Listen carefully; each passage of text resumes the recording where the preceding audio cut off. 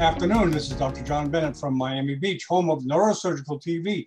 Today we have the honor of televising the Craniovertebral Junction Surgery webinar put together by Oscar Alves, MD, a neurosurgeon from Porto, Portugal. And I'll introduce Oscar. Welcome, Oscar. It's all yours.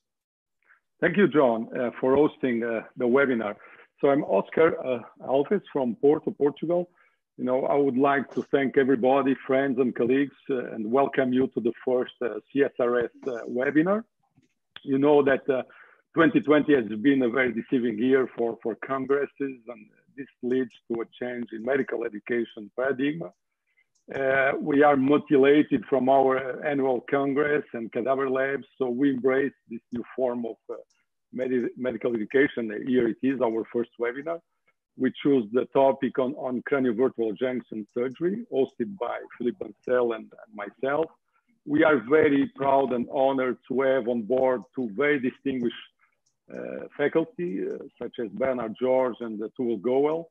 In my mind, and I think for everybody, the two most important innovators in craniovertebral junction surgery in the history of neurosurgery. We have also case that we'll present and discuss, and I have on board Juno Lee from South Korea, Luis Carelli from Brazil, and Zhen Shen from China. We have prepared a polling system, so we are presenting the case and stopping to make questions that all the participants can vote. We hope this will be more attractive. Of course, we can welcome also questions from you on the chat or by raising your hand. So I will really now start with Bernard George. Is going to present a lecture as honored guest lecture on anterolateral approach for craniovertebral junction tumors. Professor George, he doesn't need any special presentation. He was a professor of neurosurgery at Lariboisière in Paris. He was the Oliver Krohn Award. For those who don't know what it is, Oliver Krohn Award is the novel of neurosurgery. And basically is Mr. Vertebral Artery Man. You know, still today is one of the surgeons with the largest experience for foramen magnum and jugular foramen tumors. And if I'm allowed to make a more personal remark, I worked 2 years in the late 90s in Paris as his assistant professor, and I learned a lot from him as a very skilled surgeon, very fair person. And actually what I learned from him was to lose the fear, you know. He taught me that with some knowledge of the pathology, of the surgical anatomy, a good surgical technique, everything can be approached in the brain and with excellent results. So Bernard, I hand up and to you the presentation. Could you please share your screen? Okay, hello everybody. I'm very glad to participate in this webinar. This is my first experience, and it's a nice thing. During my confinement in Paris, I must thank Oscar Alves for this fine organization, and John Bennett also, of course. My topic is about bone tumors of the craniocervical junction. And the problem of the craniocervical junction tumor is that first to identify the pathology, which may be a very difficult problem because it's often difficult to even say if this tumor is benign, malignant, or don't forget that it can be also a pseudo tumor. Second problem is to define the objectives. That means, should I resect totally or partially this lesion, or do we need just a decompression? And the last problem is always to evaluate if there is a need for fixation. And the third problem is to choose the best technique to achieve the objective that you have defined before, and also to restore the stability in case there is one instability. To identify the pathology, you need a scanner, a CT scan, an MRI, and sometimes a biopsy. To define the objectives, it means to appreciate the extension into the bone, into the subcutaneous tumor around the bone, to the dura, to the vessel, and especially to the vertebral artery. You must appreciate also the vascularization that may need sometimes embolization. There is generally no need for angiography, but sometimes in hypervascularized lesion, you may ask for embolization, also for balloon occlusion test, in case you want to, or you anticipate you will need to occlude the vertebral artery. For the stability, you need dynamic X-rays, and then you decide if you are going to do a partial, a radical resection, or just a decompression. The best technique, anterolateral approach, posterolateral approach, endoscopy. And never forget that it may be useful to ask for a complementary treatment that may be chemotherapy, radiotherapy. Tumor, they are all originating from the cell which are in the bone, osteoblast, chondroblast, osteoclast, fibroblast, endothelial cell. And you may have benign tumor originating from this type of cell or malignant tumor. And then the frequency of the tumor, chordoma, and especially at the level of the craniocervical junction, are the most common type of tumor that you may observe. Then you may have sarcoma. This is the series in which we have excluded the chordoma. May have metastasis, and benign tumor are much less frequent. I'll come back to the identify the pathology. This is very likely a chordoma. T in iso or hypointense in T1, hyperintense in T2, and heterogeneous, well-defined. There are only one type of tumor in which you can say it is an osteoid-osteoma. The aspect is a nidus inside the cavity. This is the only one tumor you can say, I'm sure it is an osteoid-osteoma. But you must be aware that this very little tumor giving only pain may turn to be an osteoblastoma. This is the same. Could you remove that?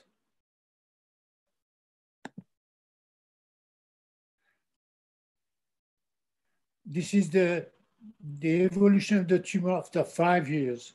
You see this tumor is completely different and the prognosis is completely different.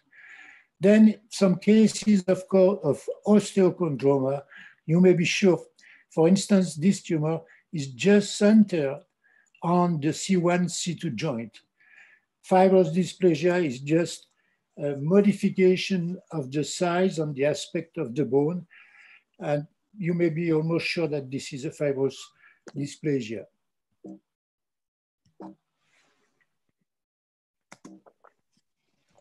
I cannot progress. Okay, this is another example of fibrous dysplasia with a swelling in sort of the lamina of C2. This is another case. This is the operative view. You have the vertebral artery transposed posteriorly. This is the body of C2. Then you have many aspects of tumor in which you cannot say. On this slide, you can say this looks like a chordoma, but this aspect of the bone is not for a chordoma. This is an example of a sarcoma. You see the embedding of the vertebral artery on this side, almost completely embedded on the other side. This was a sarcoma, highly vascularized. You can see that you can look at the little vertebral artery, but not the dominant one. These are 3 examples of metastasis: lung cancer, breast cancer, lung cancer again. This is a very rare tumor. This is plastocytoma. It looks like an aneurysmal cyst with large cavities inside the bone. This has been referred to me with a diagnosis of meningioma, but it is not. You see the thickening of the ligament anterior to the odontoid and posterior with this pannus, which is here very large and compressing the spinal cord.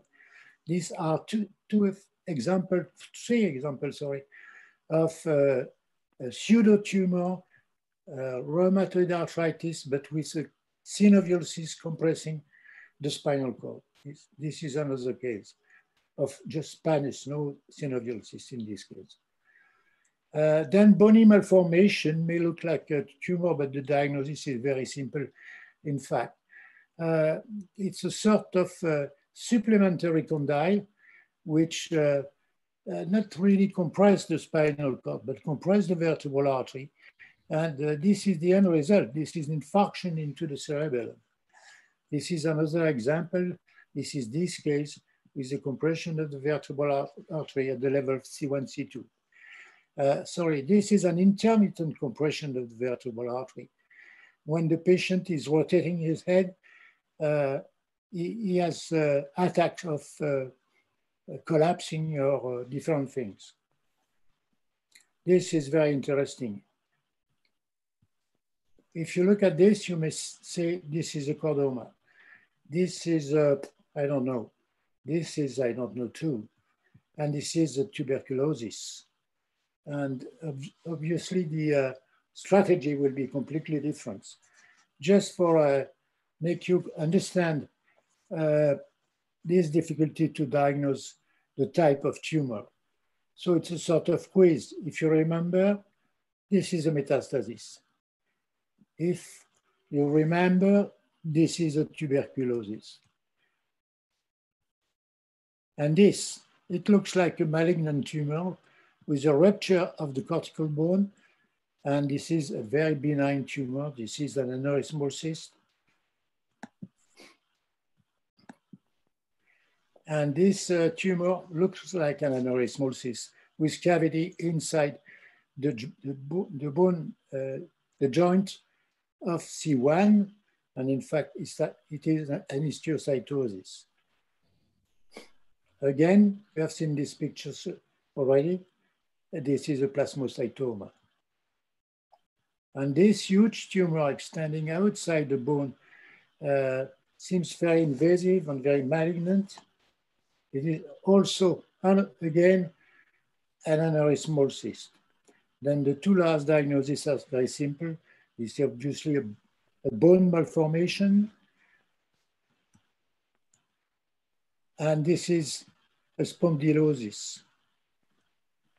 Okay, let's see the strategy that you may propose in the different cases.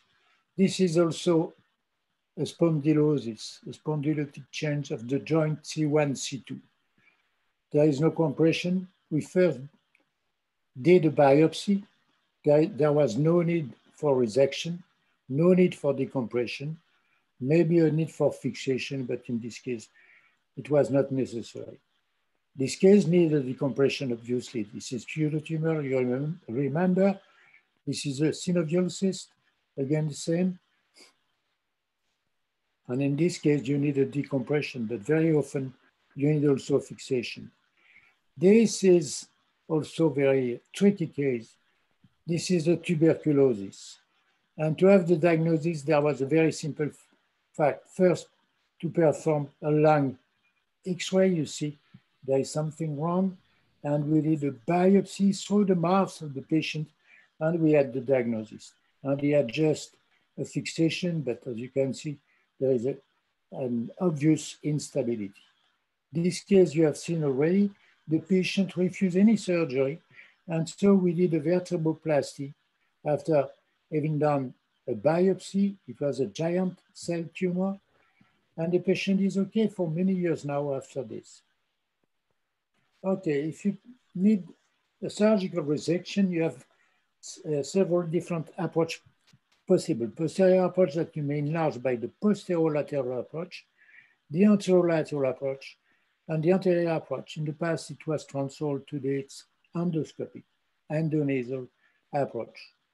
The key point is the vertebral artery. So you must be aware that an atretic vertebral artery cannot always be occluded. This one, you can do it. This one, you can do it.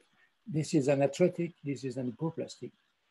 This one is an atretic ending at the occipital artery. You can do what you want. But this one is ending at the pica. If you occlude this artery, you will have an infarction into the cerebellum. You must be aware of many variation and anomalies at the level of the craniocervical junction, like this duplication of the vertebral artery. Okay, posterolateral approach is taking advantage of the fact that the joints C0, C1, C1, C2 are much more anteriorly located than C3, 4, 5, 6, 7. And so if you extend your posterior approach that ends at this level, you go up to the joint. The joint is almost in front of the neuraxis.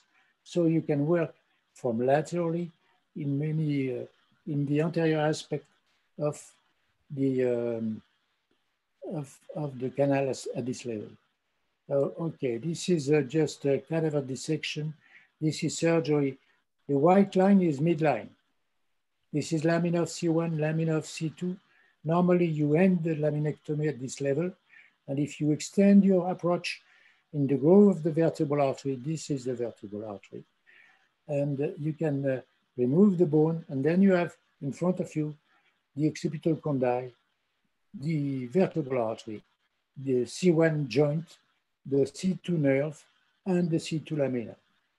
Okay, you may use it for a tumor like this, which is better approach from posteriorly. You control the same way the vertebral artery, but we ask for an embolization before the surgery. You can treat this bony malformation from posteriorly. This is the dural sac, sorry. This is the vertebral artery, sorry.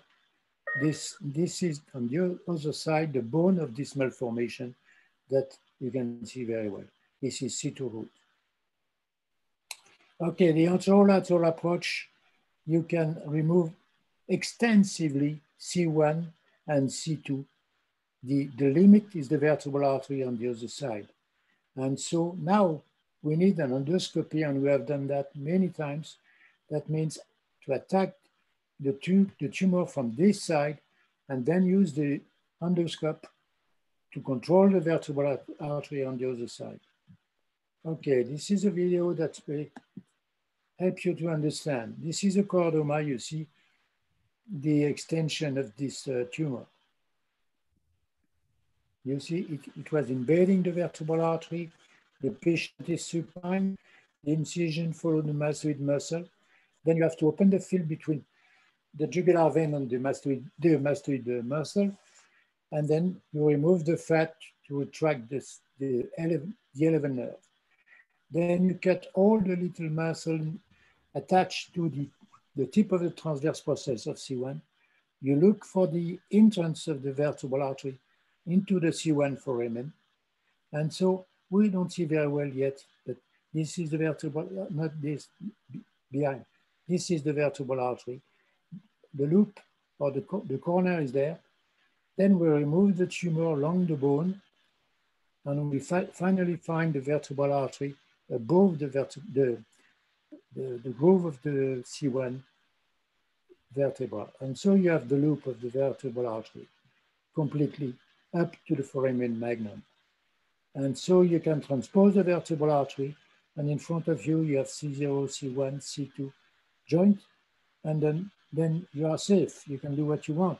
Remove all the bone involved by the tumor in front of you, the tumor before the bone, behind the muscle longus colli, longus capitis. You can remove the odontoid. You can even extend this C3 transverse foramen, so you can transpose better the vertebral artery. And at the end, you see the dura in the depths. Okay, this is the limit without the endoscope. You see the odontoid, you see the C1, C2 joint, and here again, you have the anterior arch of atlas, the lower clivus, and this tumor can be removed extensively. Now again, I can say that we can go further and even go to the opposite vertebral artery.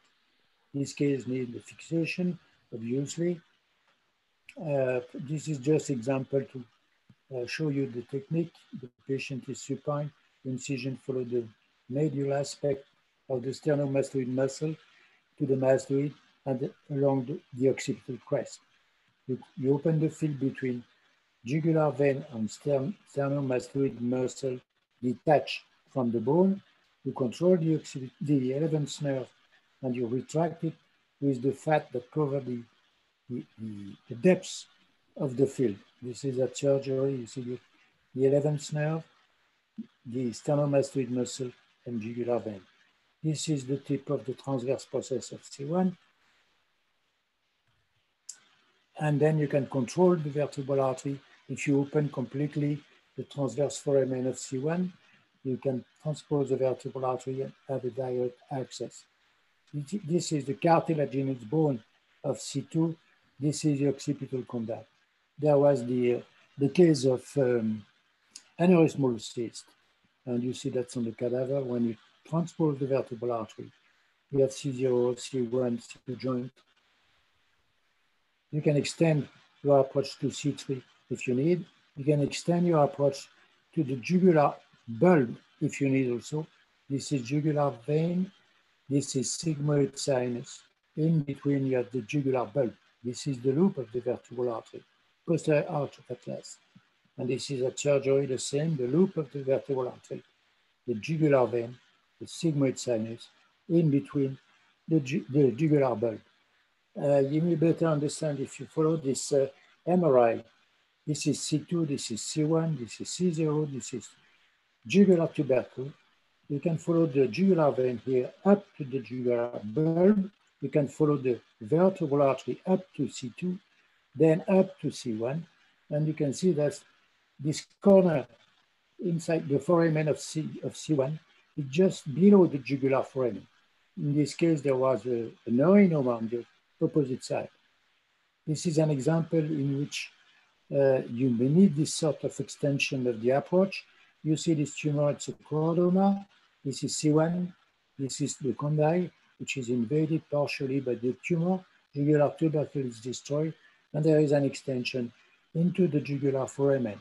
This is the approach, the vertebral artery between C1 and C2, the posterior aspect of the transverse foramen of C1, vertebral artery above C1, then the loop of the vertebral artery completely dissected out and then transposed. So you have the sigmoid sinus, now the jugular vein, and in between this is the tumor. And this is at the end of the resection of the tumor. Okay, another example in which you can see that the tumor extends beyond the midline and you need to go very far. This is what you can get after dissection. This is the loop of the vertebral artery, the dura of the cerebellum, the dura in front of C1, C0. This is the body of C2. This is just before transposition. You have the bone covering the tumor. In some cases of rheumatoid arthritis, after decompression, resection of this, we had an empty hole that we fill with bone graft. And so that we don't do that in many cases, but you can avoid the fixation, the posterior fixation, and you do everything in the same approach. This is case very simple. You have just to follow the tumor using the corridor given by the tumor to remove it. This is a tumor which probably will be operated by endoscopy today, but at that time, it's something like 15 years ago, we did a bilateral anterolateral approach to get this result. And of course, this patient needs a posterior fixation. This is the case. Okay, just example, this one, you have seen it already. This is a transposition of the vertebral artery, cartilaginous plate of C2 for this aneurysmal cyst that was taken as a sarcoma, and it was almost sent to radiotherapy without any biopsy because they were afraid to make a biopsy with the vertebral artery just nearby. This is an example of a metastasis involving the condyle. This is after the resection. You see the preservation of the normal bone. Now, just a few words about endoscopy. This may help the anterolateral approach or other approach, so it's sort of combination. This is a chordoma. You see the extension. This with the anterolateral approach. This is an intradural. With the anterolateral approach, it's not an easy game to find, to get to it and to remove it. So we remove this with the anterolateral approach. Then with an endoscope, 30 degrees, you can get the intradural extension. This is post-operative. You see there is no more extension. Yeah. This is fat. And you may use only endoscope or endonasal endoscopic approach for tumor. As I said, you see this chordoma almost on the midline, just extending towards the vertebral artery. This is the patient with the record of the 12th nerve, and you will see what you can get just with the endoscope, nothing else. The cartilaginous plate of the condyle, and you remember the tumor is essentially at the level of the condyle. And you see we are at this level between C0 and C1. And you have this cartilaginous plate covering the tumor, which is just above.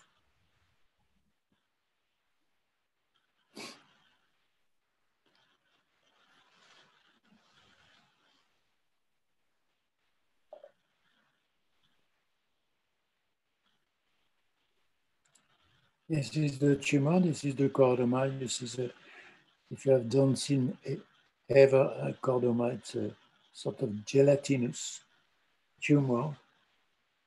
Okay, this is the inside of the condyle, in fact. This is the dura you have seen just above.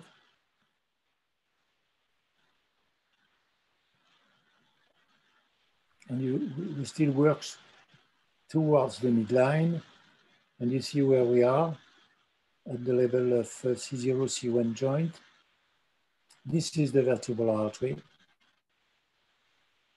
You may control that with a micro Doppler. You see we are posterior to the joint. And this is the pre-op aspect and post-op aspect. Okay, Oscar. Okay, so we have a quiz here about this case. 36 years old male, upper neck pain and stiffness. So what's the likely histological diagnosis? I'm launching a poll. So I give you 15, 20 minutes so everybody can vote. You may vote, please.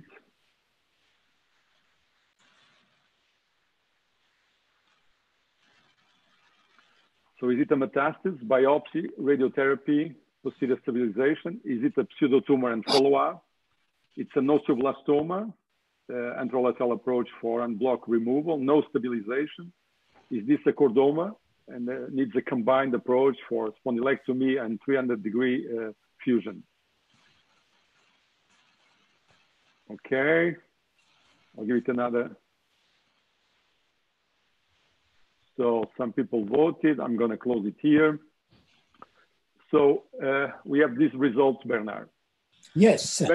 25% of people think it's a metastasis, 55% an osteoblastoma, and 50% a chordoma.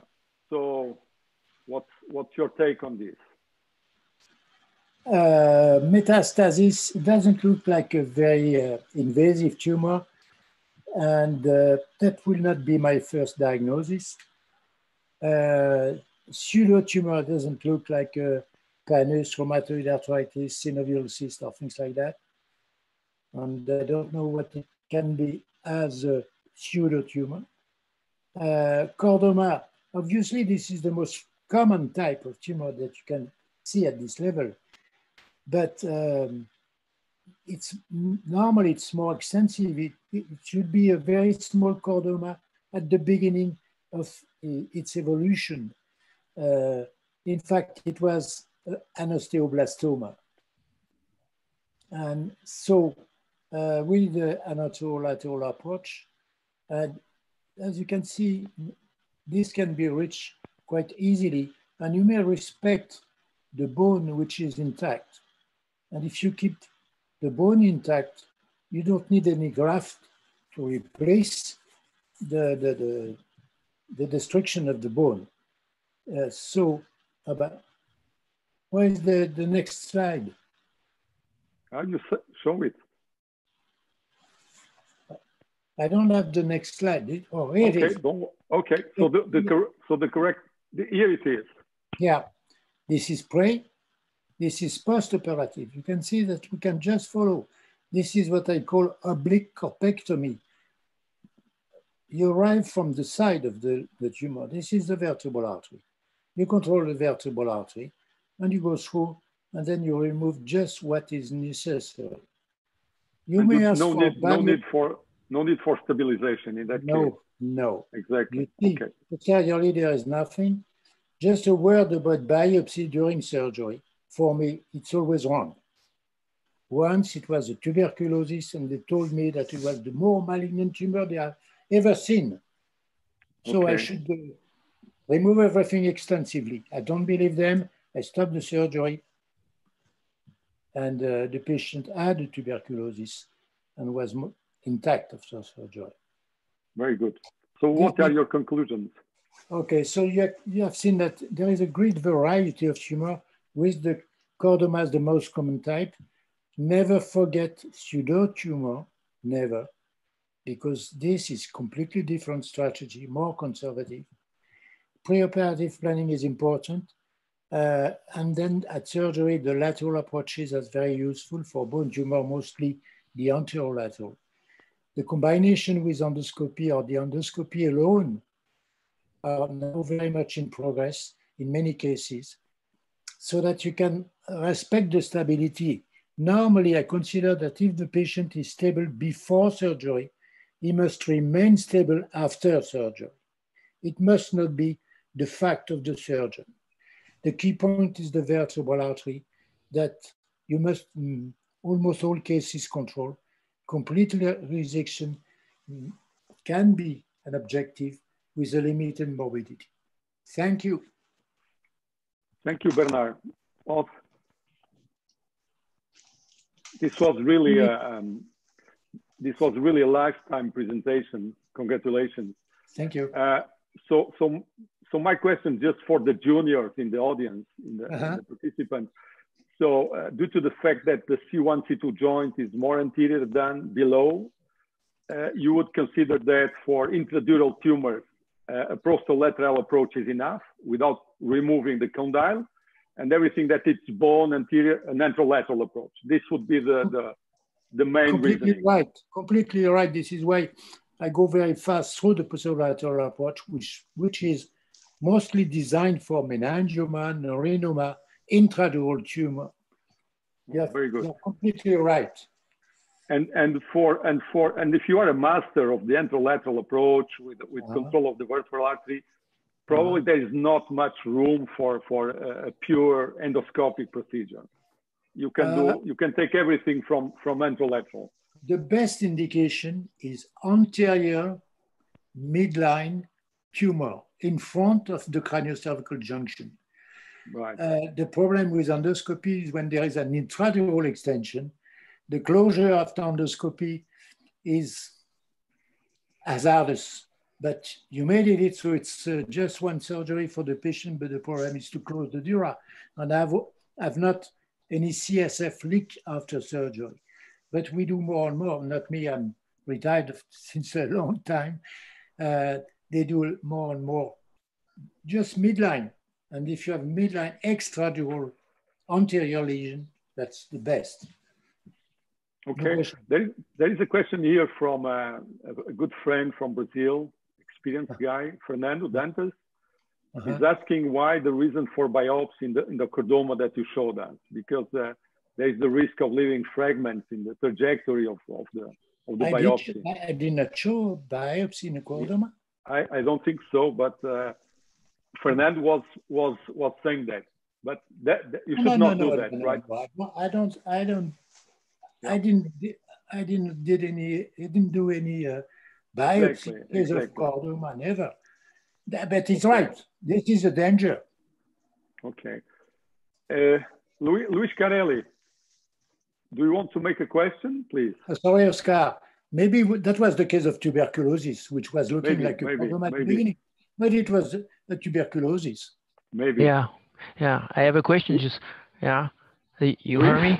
Yeah. Philip, go ahead, please. Yeah. About tuberculosis, there were other elements for diagnosis, probably a pulmonary disease, etc. So it was absolutely necessary to do an anterior transfer approach. No, with the lung X-ray, we may have said that it is a tuberculosis and let's go for medical treatment. Of course, you're right, but you know, it was a sort of I don't know, challenge. We like to do that. Yeah. Okay, great. Very good, very good. Yes, so, because Jean Dubousset always told me if there is some kind of pathology, systemic pathology, it's easier to do the biopsy. If it's difficult to do the biopsy in the vertebra, perhaps you can reach the diagnosis with a biopsy on an element much easier to be reached. You understand what I mean? For instance, in yes, sure. Yeah, I give this example, which was this aneurysmal cyst in the lateral mass of atlas. This patient was followed by rheumatologist, and they said this is a malignant tumor, sarcoma, something else, and they were afraid to do a biopsy. And suddenly someone said that the vertebral artery, which is the problem, is very well known by Bernard George. And they asked me, and I said, you are not sure this is a malignant tumor? And we may go and see what it is really.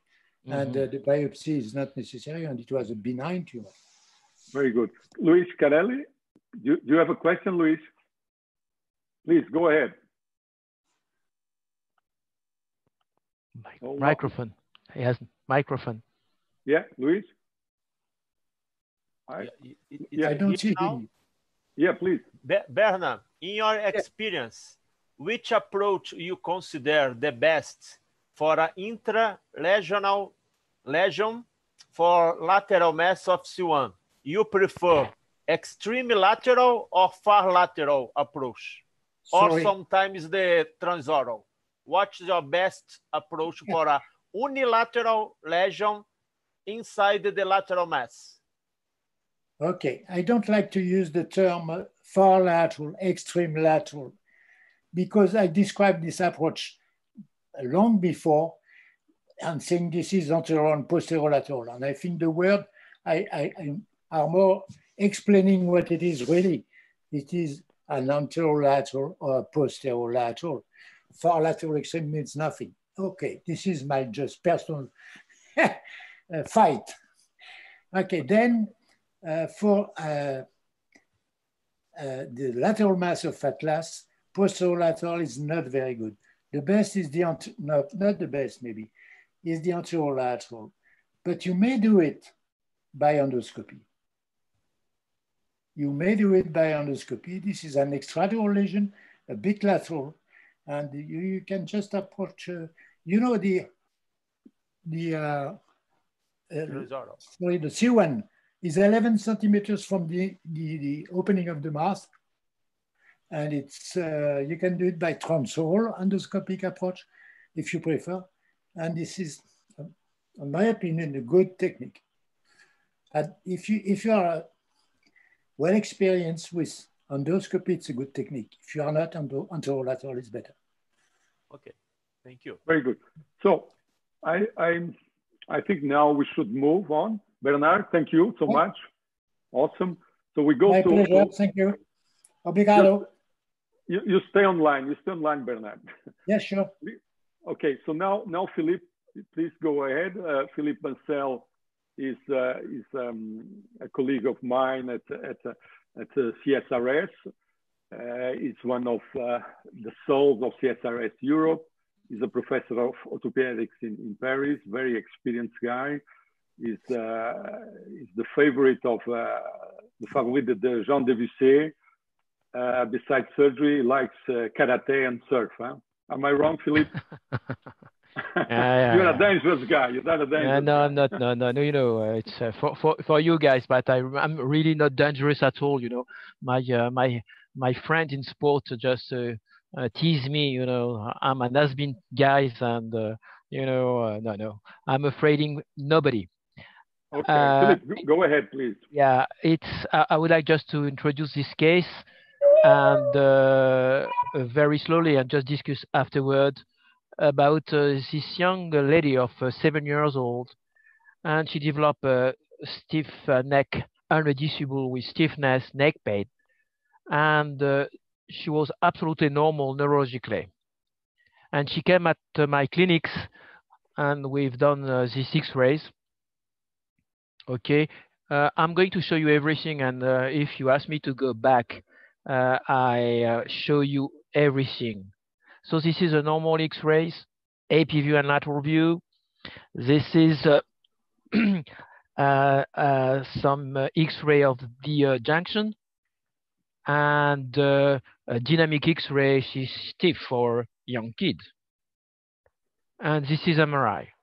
So my question: she's coming with no torticollis, no neurologic deficit, and she's really very painful and very stiff. My question is, MRI, do you think that MRI show anything, and do you ask for more examination? That's all. Okay, you guys, I answer your questions. Yeah. Just go ahead with the CT. The CT, okay. So go ahead with the CT. Okay. Ah. Okay, so very good. So I can launch the question here. Just come with the next slide, please. I asked something. I would like Bernard not saying anything. Okay. If you agree, because I will tell you why afterward. Okay, so can I launch the poll? Yeah. Do for it. Okay. So I will ask everybody to just vote. And so what's the strategy for this lesion? C2 corpectomy plus anterior reconstruction and posterior fusion, an anterolateral approach just for removal without any reconstruction, or this is benign, you just wait and see and do a control scan in 1 year. Please vote.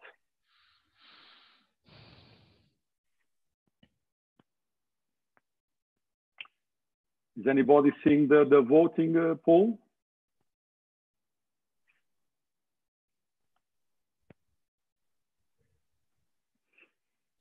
So, Philippe, I don't think people... Yeah, I guess it's working, I think. Yeah, but people are not voting. Yeah. This is not an exam. This is not an examination. Yeah. Feel free. Do you have any diagnosis? I mean, do you want to ask me other questions? But I'm going to help you. She was suffering particularly during night, and asking the families with some kind of aspirin, she was better. So I'm helping you a lot. So I have here Miguel from Spain. Oh, you can't vote because. Okay. Miguel. Okay.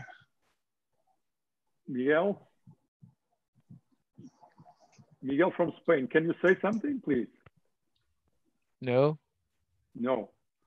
Okay. So nobody want to discuss or to no? Maybe June or Lee. Yeah.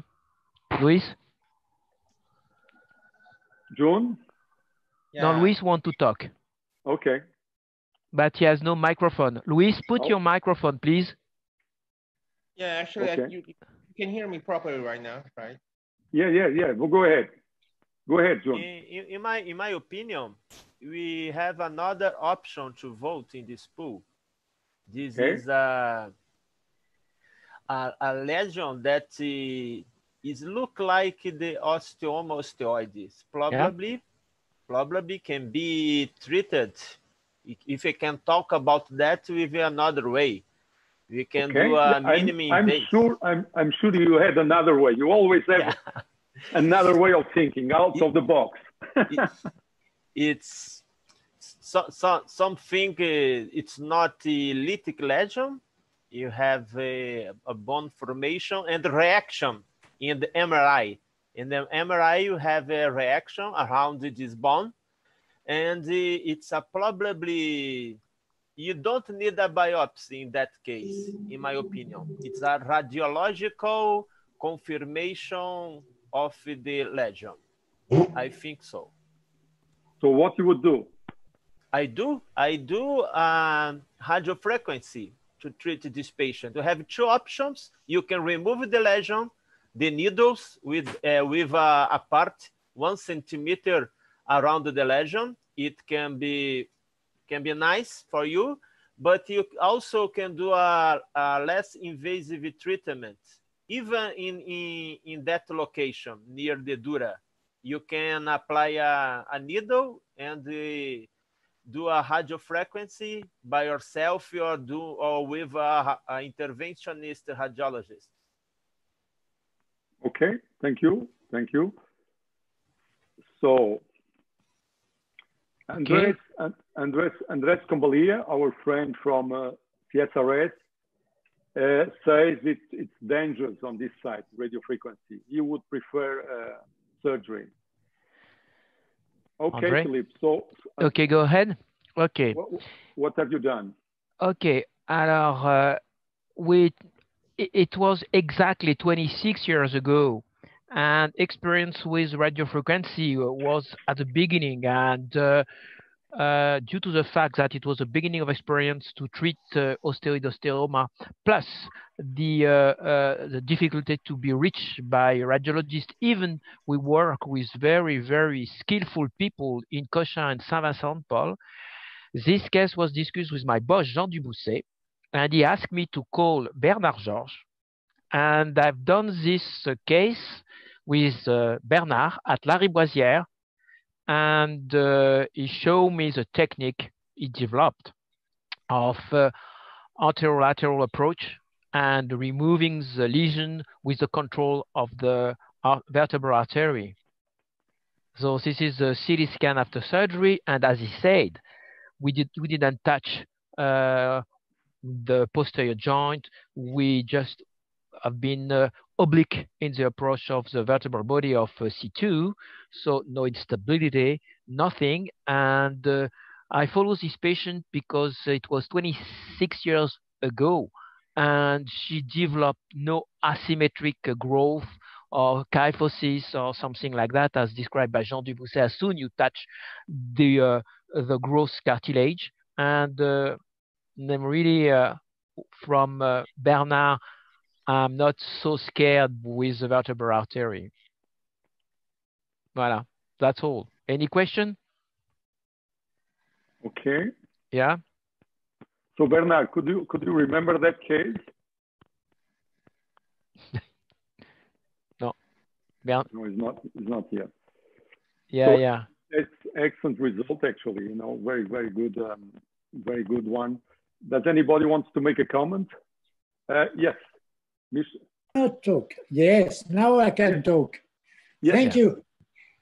First, please. I would like to say, if you know, when you're not sure of the diagnosis of osteoidosteoma, you may ask if aspirin is efficient. Yeah, it was. This is a very nice confirmation of your diagnosis. Yeah. Second, you are not honest.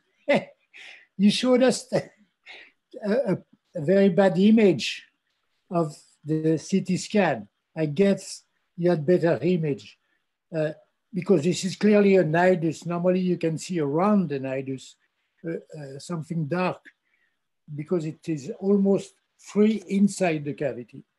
And then I did not remember that we did that together, you know. 26 ago. But I'm very, very pleased. And I can tell you that the nidus after biopsy was seen by the anatomopathologist. So as you said, to be sure that you resect all the tumor, it's very important for the anatomopathologist to see the nidus. If the nidus is removed, you know that you've done the job. So even the CT scan after surgery was not perfect because we don't see all the resection, as Bernard said.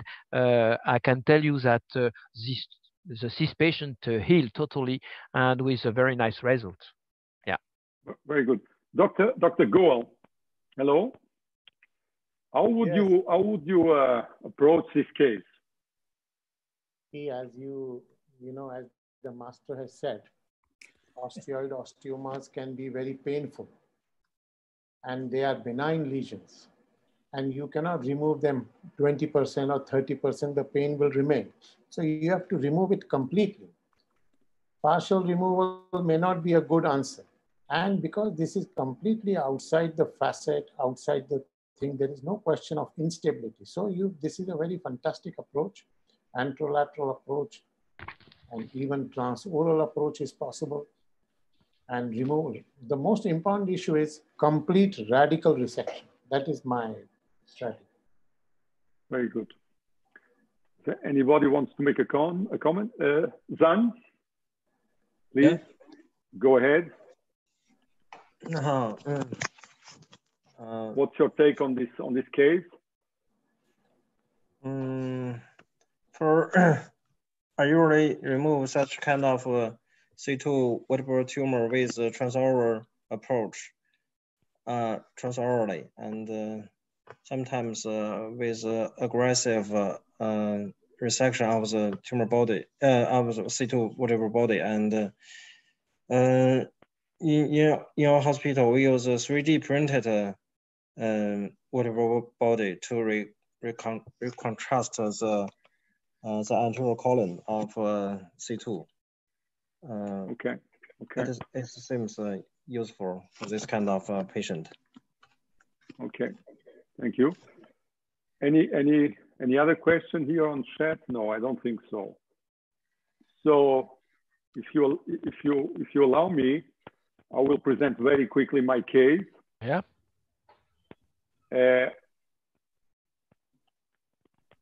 I mean, this is a case really for the juniors. It's not really a very not high-tech case as those from Bernard or Philippe, or it's just a brief reminder on osteodontodontium, an highly unstable pathology.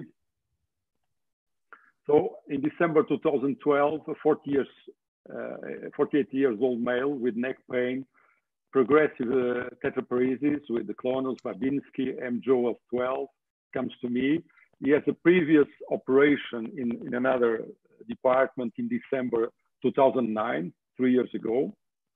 That's the X-ray I see, neutral lateral X-ray in 2012.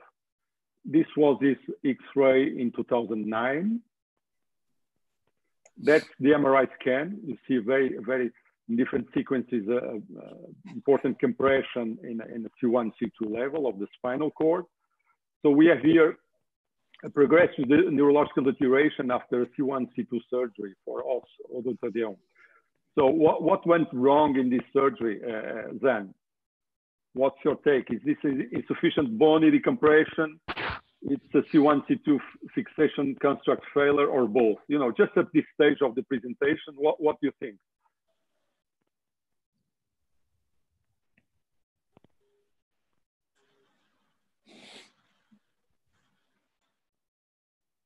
Okay, or June, someone can say something. I should say this is going to be a combination of both option number 1 and 2, I think. Yeah. Right. Yes, actually, that was the case. Oops. So there was translation on the sagittal plane, despite the hooks, with ADI of 12.4, PADI of from 14.8 to 8.8 inflection, a C1, C2 instability index of almost to 40%. And whenever you have this instability index over than 40%, you have 90% chance of myelopathy. So there was an anterior movement of C1 inflection causing decrease of the canal. And you can see inflection extension X-rays the change in the relative position of the hooks. So this means there is some sort of multi-directional instability. This is what you see here on this translation on CT scan. You know, you can also calculate a very nice index, the change of atlantoaxial angle between flexion and extension position. And this angle changed almost 10 degrees. And whenever the angle is higher than 20, you have a big chance of myelopathy. And this is, I rescued this information from an old paper from '96, and sometimes old papers, they convey very, very useful information. This was the dynamic X-ray, flexion extension, you see important compression. So what's wrong here in terms of, sorry. So what to do next here? You have an highly unstable construct, progressive deterioration, neurological deterioration. So what to do next? And I can launch an inquiry here, which is C1 laminectomy plus C0, C3 fusion. Just a shorter fusion with C1, C2 fixation. C1, C2 facet joint cages, or go and do everything from anterior with decompression and fusion. So I'll let you vote. I'll let you vote, please.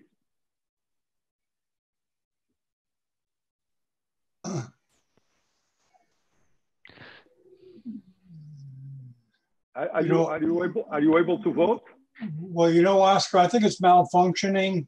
It's making everyone a panelist, and I'm not doing that. But I think it's malfunctioning because the first one worked fine. Yes, I see, John. And you can do anything to correct it?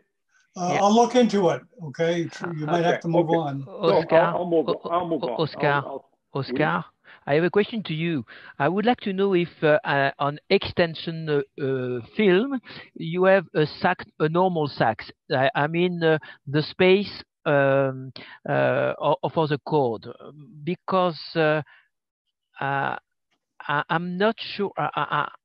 It seems that this is instability which is responsible of the cord compression rather than a true stenosis of the canal. You understand what I mean? So if the sac is okay in extension, my question is, do we need to decompress rather than just stabilize in good position?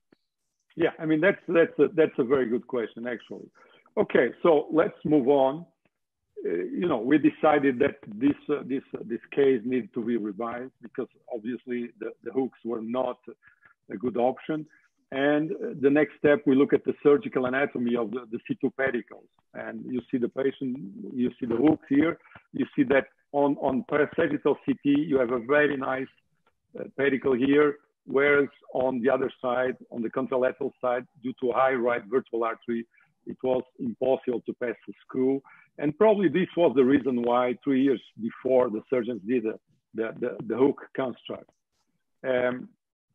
You have to know the size of the pedicle of C2, and around 20% of the pedicles of C2 pedicles won't accept a 4mm screw. This phenomenon known as the high right vertebral artery, you have a decrease in the isthmus height, in the internal height of the lateral mass, and it changes around 1/4 of the patients. It's impossible to pass a screw. And you have a quite important risk of vertebral artery injury. But you know, it's not only this high right vertebral artery.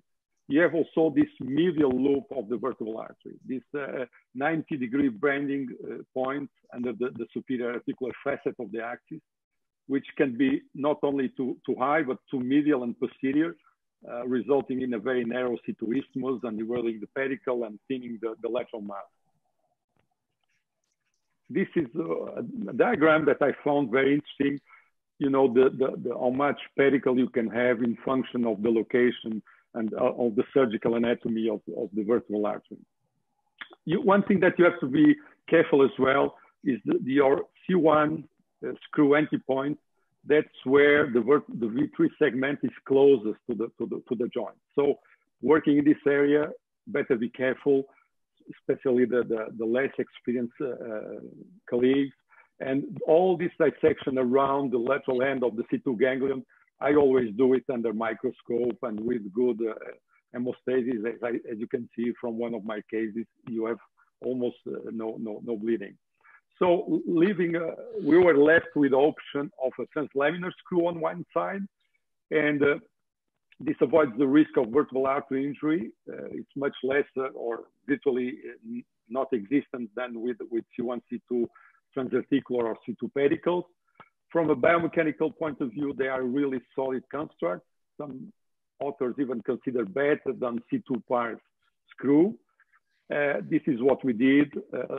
Laminectomy of C1. We felt the reduction was not that good intraoperatively. There was compression when we were obliged to do the C1 laminectomy, and C1 screw and a translaminar screw on the right side. This is the radiological outcome. You know, good. Also, something that I advise you to do, it's to do a wide lateral decompression just to allow CSF to flow on the sides of the spinal cord. This is before and after. And this is the screw in good position and our translaminar screw on the right side. You know, blockage of the movement. We had a little bit kyphotic effect on C1, C2, but with a compensatory subaxial lordosis, and the final balance was good. The radiological outcome, you see good flow. So the take-home message is that the principles of C1, C2 stability in osteotomy view are violated due to incompetent osteotomy process. To see the C1, C2 fixation is recommended for patients with neurological symptoms, signs, or instability. And this is a highly unstable condition with multiplanar instability. And in my opinion, hooks are not really an option. You need a more rigid construct. And if you're not able to do it, you should refer the patient. So your surgical strategy remains on determining the main pathology causing the myelopathy. Is it the odontoid peg? Is it the posterior arch of C1? You have to define if there is some kind of reduction that is possible or not. Decide whether or not the lesion requires decompression, and then select the surgical option for stabilization and fusion based on the surgical anatomy. So I had here another query. I'm trying to see if this, no, I'm sorry. And if this goes on, once again. So let's try it. Also, the osteodymium can be associated with all except atlantoaxial instability, basilar invagination, high right vertebral artery, or occipitoaxial instability. Okay, we'll see if it works. Doesn't work, John. Yeah, I know. I tried to mess with it on the control board, but okay, don't worry. Sorry about that. We can vote. We can vote. Yeah. Okay, so this was actually the case. I'm going to stop here. So Philip, any comments? Yeah, I have a question to you. Most of os odontoids are recognized during pediatric period. But my question is to you. You see a patient with an X-rays and is close to 45 years and he has some very mild trauma, and you discover this kind of abnormality. So my question, he has nothing. It's just, you know, you've done an X-ray just to the fact that he has a mild trauma, and you discover also the odoitum. What is your attitude? I mean, this is a tough situation. Of course, it depends also on how active is the guy. You know, you're telling me about a 40-year-old patient? Yeah. Discover some kind of, you discover that. Of course, we don't operate scans. We operate patients, and we have to value the symptoms. But considering, you know, and I have to understand a little bit what are the expectations of the patient, what is he doing for, you know, as a hobby, as a sports guy or not, as risky activities. But consider this is a highly unstable condition. I would tend to offer and discuss surgery with the patient, even though it's really not symptomatic. You know, that would be my approach with the patient. Yeah. Dr. Gould. Dr. Gould? Are you in? He may have stepped away. Okay. Oh, there he Dr. is. Gould, yes, Okay. he's here. Okay. Okay. Yes, please go. Okay. See, os odontoideum. I will also like to, in my lecture, I will give you some small slides of os odontoideum. Os odontoideum results in atlantoaxial instability. And it needs only one treatment, and that treatment is atlantoaxial stabilization. And it should be a solid stabilization. There is no need for any decompression, and there is no need for occipitoaxial fixation. Os odontoideum means atlantoaxial instability. It means atlantoaxial stabilization, period. No decompression from front or from behind, no occipital fixation. So that is my answer, Oscar. Good, thank you. Zan? Yes. Zan Chen?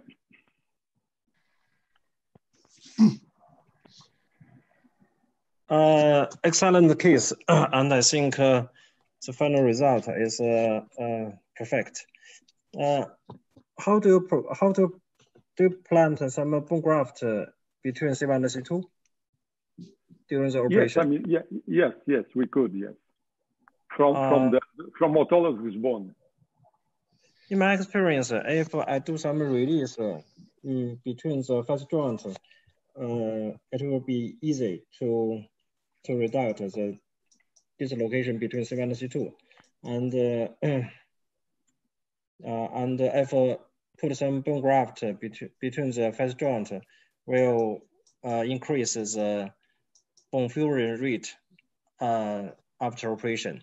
So sometimes I even put a very small cage in the first joint for this kind of patient.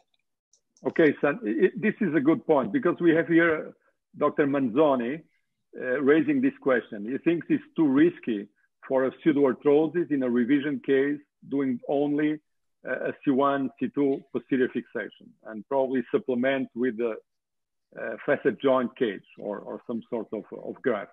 Okay, good. Carelli?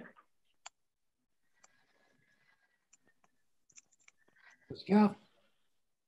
Oui? Carelli? Olay, hi. Thank you for sharing your case, Oscar.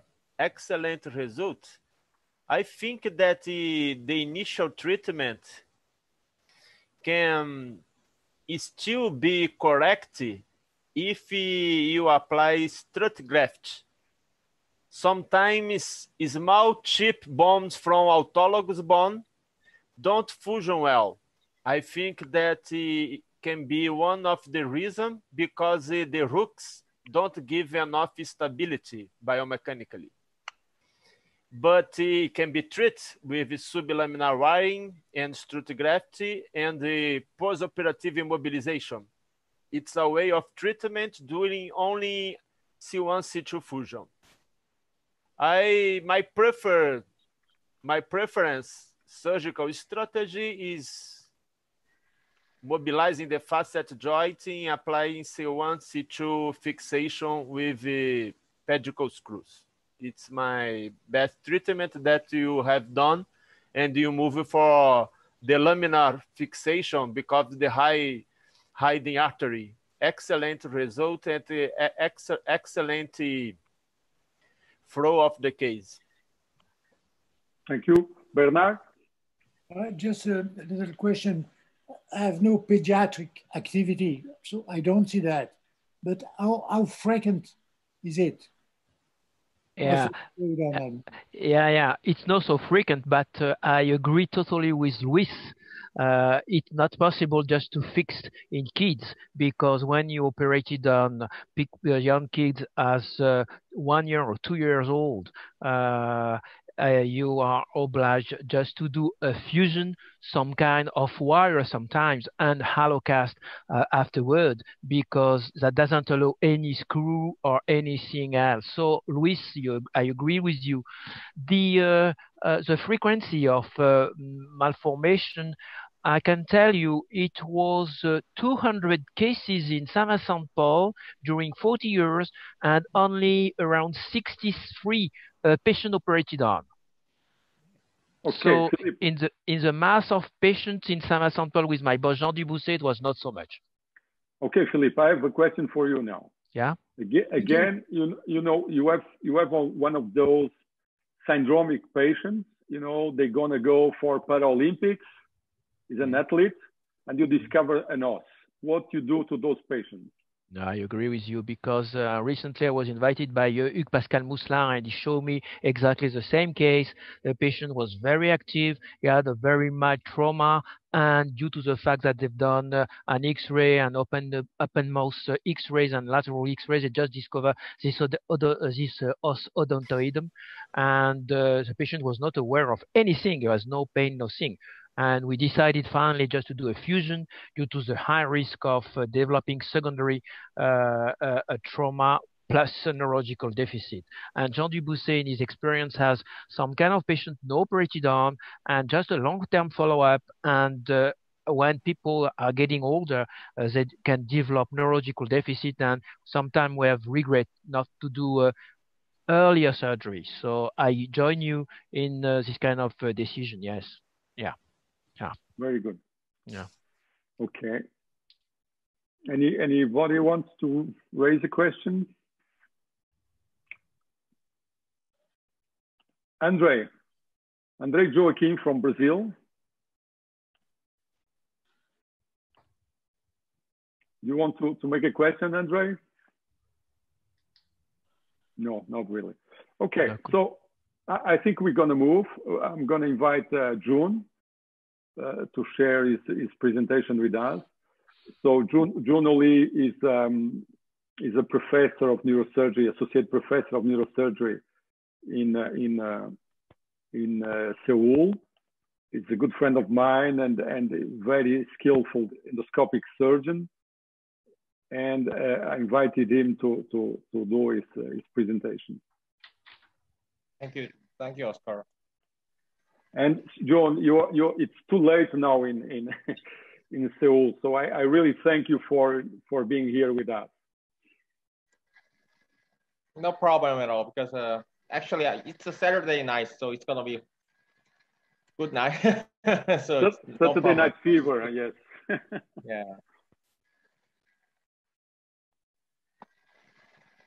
So just a simple case down to bring up some questions and controversy here is about one of the probably the most frequent cases you can see during the outpatient clinic or in the hospitals.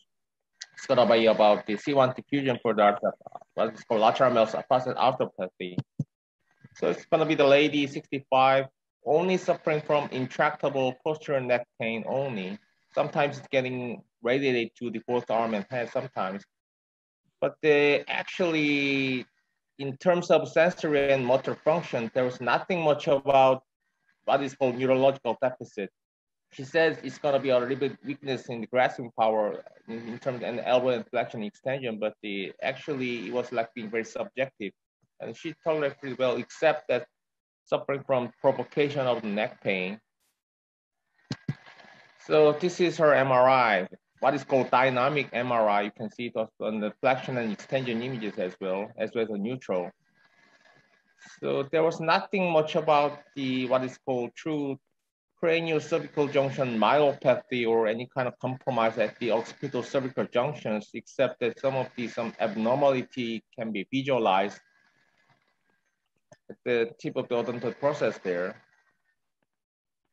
And as you go further to the CT scan, with some of the three-dimensional reconstructions, what I can find out is that there is something discrepancy between right and left side of the lateral mesh joint between C1 and C2.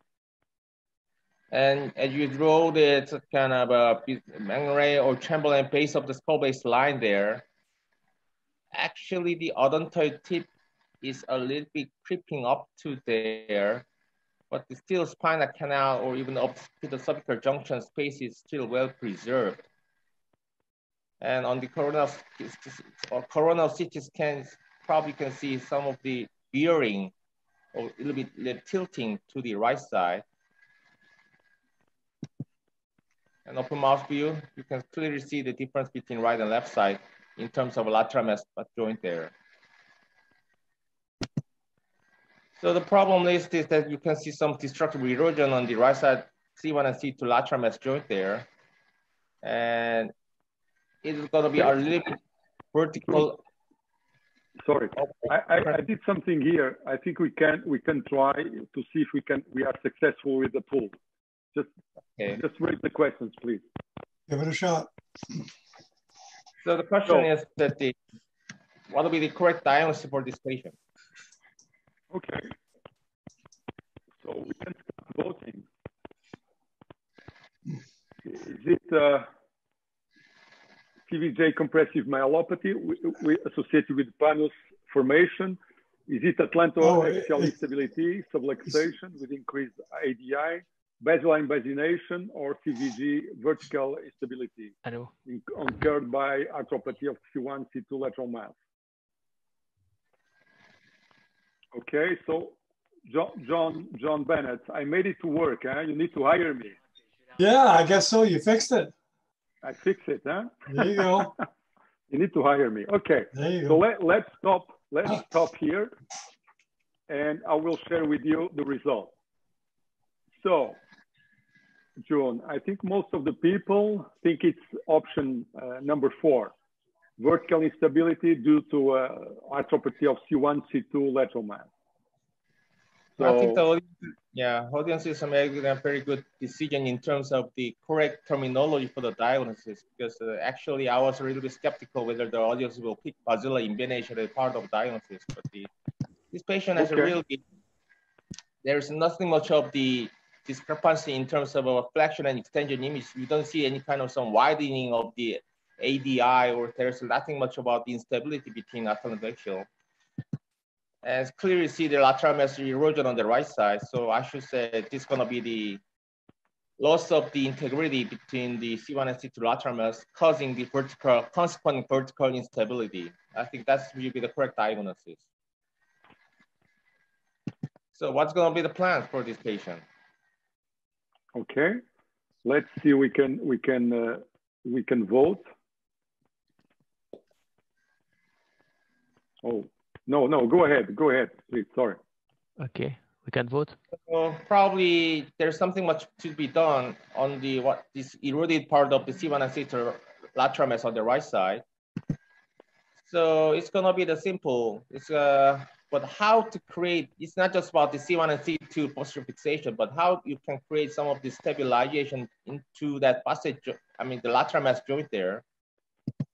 So it's a little video that I want to show you.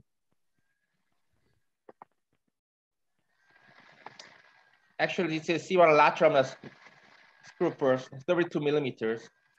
And I inserted on both sides C2 laminar screws, reaching up to the passage joint of C1 and C2. This is part of the C2 knob root resection on the right side. And you can clearly see the eroded part of the lateral mass joint there. Actually, it's going to be widespread out using the simple dilator. Since the space is a little bit creepy, I created some of the more drilling deep into the lateral eroded part of the lateral mass joint. Cut real small tiny cage of 3 millimeters. And since I'm probing there, inserting the C1 lateral mass screw tail. And that's, you go to see the final construct after being corrected with the rod insertion, which is vented. And that was like this left side image is before and right side is the after the operation. Actually, there was a little bit improvement in terms of what is like the over translocation of basilar. The thing is that you can see the clear difference between right and left side after the operation. And you can see the cage inserted over there. And you can see that the balanced posture of the either side of the C1. So this is like a 3-dimensional image is constructed there. And this is before and after the surgery, the post-op MRI.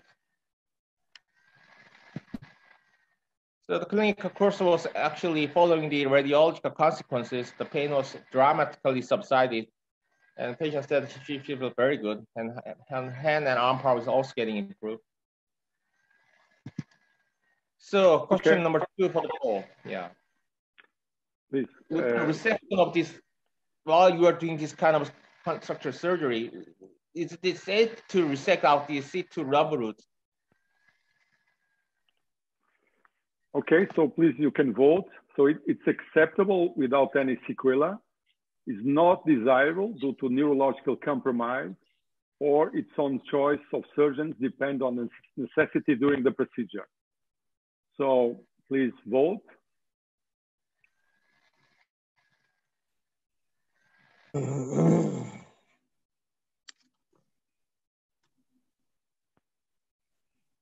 Okay, so I'm gonna stop here. Okay, I'm gonna share the results. So it seems, June, that not most of the people are not dogmatic. They do it depending on the necessity during the surgery, and 20% think they can do it without any sequela, and a very, very tiny portion of people, 3%, say it's not desirable due to neurological compromise. So what's your opinion about this? So actually, there's like actually we have a distinguished guest speaker here with Professor Arthur Goel. He's been asserting this, that it is very relatively safe to resect out this C2 nerve root without any kind of some complication or sequelae, starting from 1994, about 26 years ago. He has a very long series, so he's going to be quite sure and persuasive about that. But the thing is that in recent report,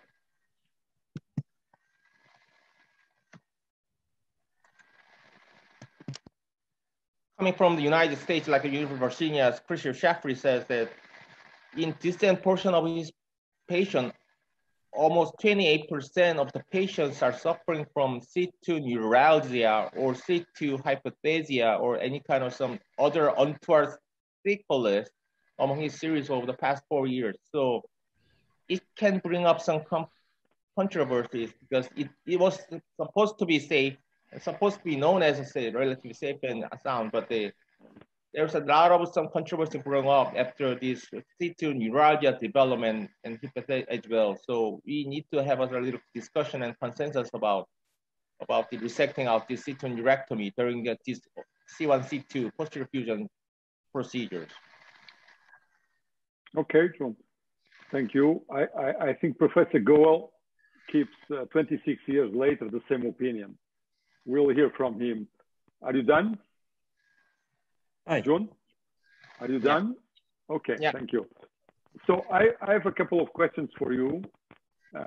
So why did you decide to do translaminar and not pedicular or pass C2 screw? And why not bilateral cages? You risk by inserting only one, a little bit of scolio. Actually, if you can see through the post-operative MRI, post-operative CT scan,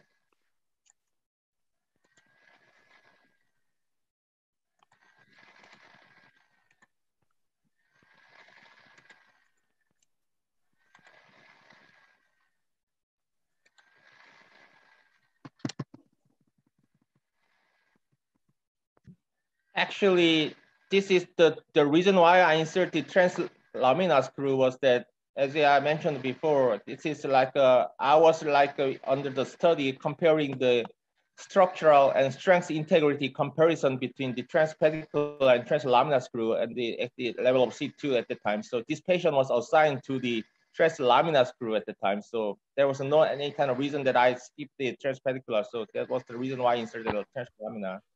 Second thing is that as you can see through the post-operative CT scan, right side has been lifted up a little bit, but that was there was any kind of some discrepancy in terms of height between right and left side, and in terms of C1 lateral mass, because it seems to be a little bit larger because I create a hole using the drill and create enough spaces. But as you can see on the top of the height of C1 and occipital condyle, there's nothing much of the discrepancy between right and left side. It is balanced. So this seems to be heightened, but there was nothing more heightened except that I inserted provide stability at the right side of C1.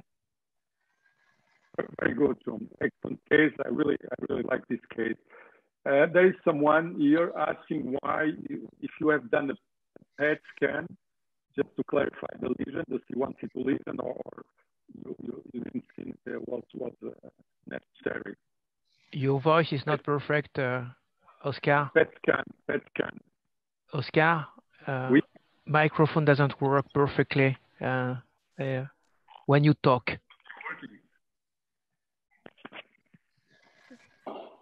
Yeah. I have a question to you. I have a question to you guys. When you talk to the anatomist, and Andre Combalia is there, they really hate to cut C2 roots. So I would like to know the, yes, and Bernard too, the advice of people who are really anatomists like Andre Combalia, like Jean-Marc Vital, and all you guys. Oscar, if I may answer? Oui. When you approach the vertebral artery, you cut the C2 root if you want to transpose the vertebral artery or to work around the C1, C2 segment. I've never seen any problem. I used to tell my patient that they will have, after the surgery, and they have more or less, some less of sensation into the earlobe and the angle of jaw. So I tell them, for the kiss, you ask for the other side, and when you shave, you take care. Good. Professor Goel, what's your take on C2 nerve root sacrifice?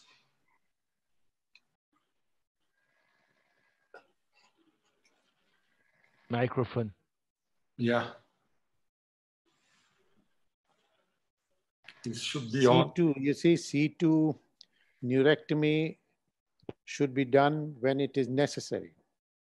But C2 ganglion is about 1 centimeter thick, and it completely blocks the atlantoaxial joint from behind. So initially I used to cut the C2 ganglion in all my cases to get a very big exposure. But as the experience goes, I can mobilize it up and mobilize it down. And very rarely I need C2 neurectomy. But if it is required, if your exposure is not good, it should be done. And that just gives numbness in this area, nothing too much, but it gives you a very, very big exposure, and you can do under vision. I think you should not hesitate to cut it, but if you can avoid it, it is better. Why to cut a nerve when you can avoid it? So nowadays, I do not cut it in almost all cases, except in very severe basilar invagination and things like that. Okay, I have here, maybe for you, Professor Goel, a question from a friend from Saudi Arabia, Professor Baissa, and is asking what measurements do you use for coronal inclinations to assess, I guess, scoliosis on craniovertebral junction? I should say there's nothing established measurement method in terms of coronal imbalance at the occipital cervical junction, because we do have a lot of measurement in terms of sagittal, but in terms of coronal, there's nothing. The two measurement I can say is compare the height between occipital condyle. Second thing is the upper tip of the lateral mass of the C1. Okay. Professor Goel? Yes. Please. See, more important is when, the balance, when you see like what June showed the scan when there was a unilateral facetal issue, the other side was normal. So in this situation, what is the most important thing is the atlantoaxial joint is an unstable joint. It is one side is affected, but both sides are having problem. So you have to ultimately stabilize the atlantoaxial joint on both sides like what you have done. And I think what you have done is a very fantastic procedure. I think that is the appropriate. You have to open the joint. You see, what normally I do is in all cases, even in your case, open the joint even if it is seen to be vertically collapsed, but you can open it and introduce bone graft in a collapsed joint and make it a little wider. And also on the normal side, you have to put and block the joint. So both sides, you have to introduce bone inside the joint on both sides and then do your instrumentation. This is what I do. Okay, thank you. June, thank you so much for this wonderful case. As Dr. Goel said, I'm going to proceed to Luis Carelli from Rio de Janeiro. Luis is a good friend of mine as well. He's Chief of Spine Center at National Institute for Traumatology and Orthopedics. He's a board director of the Brazilian Spine Society and the Craniovertebral Junction Society. And he's a very, very experienced surgeon. So please go, Luis, go ahead.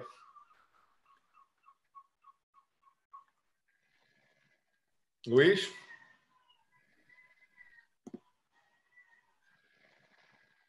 Now it's okay? Yeah, please, share your screen, please.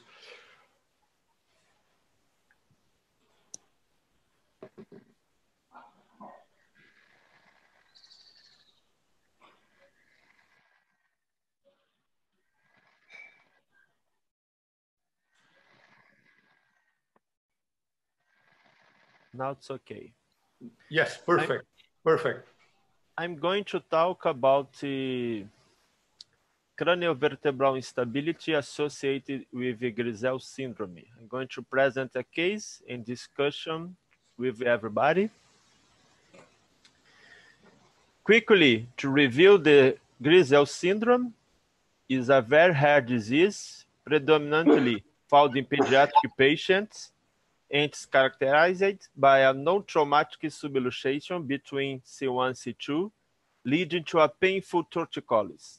The onset of symptoms occur usually in chronologically direct connection with a precedent otorhinolaryngological intervention or infection after a symptom-free interval, and sometimes idiopathic or minor trauma.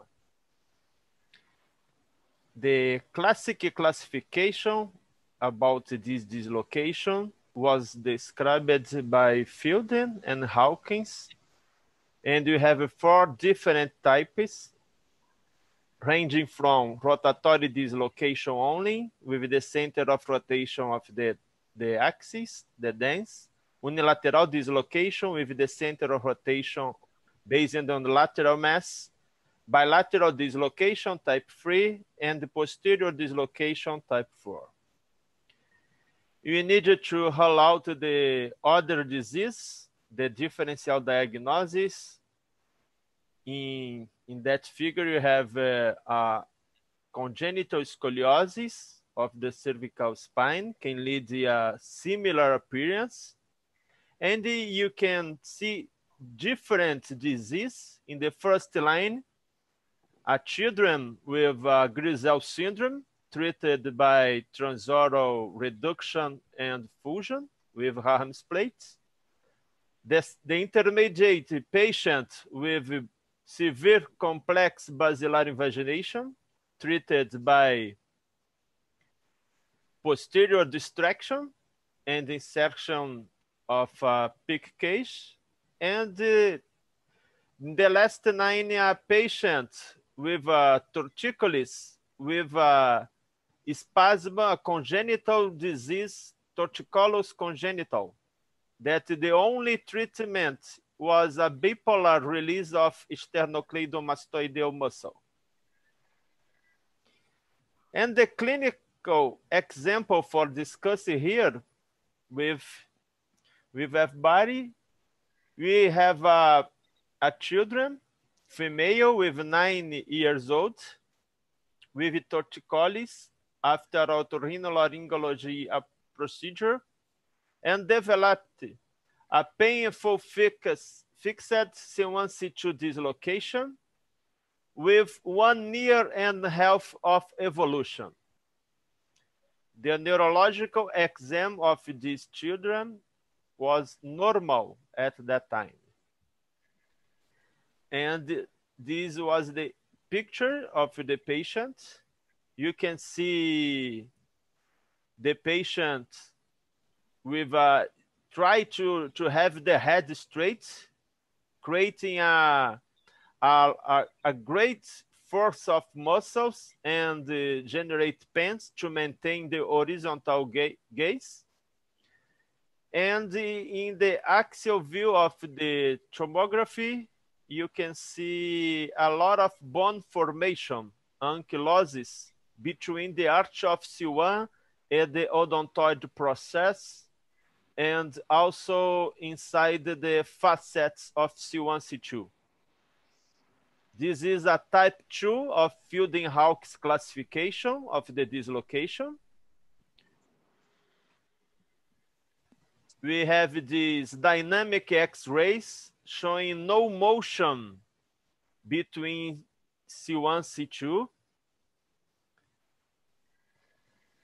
And the MRI, you have a bone without any compression of the spine cord.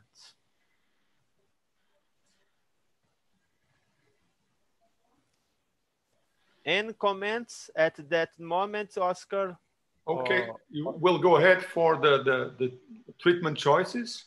The treatment, you have again the CT scan showing a unilateral dislocation, and the contralateral side, you have a small space of the facet joint, a lot of bone formation between the arch of C1 and the odontoid process, and the treatment strategies.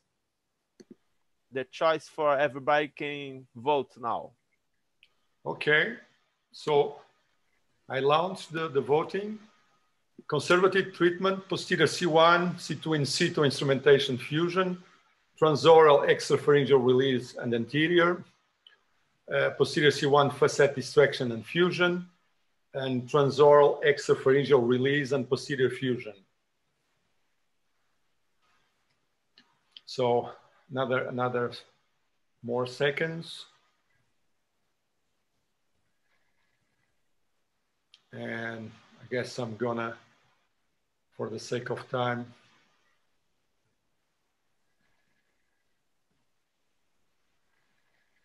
closing here.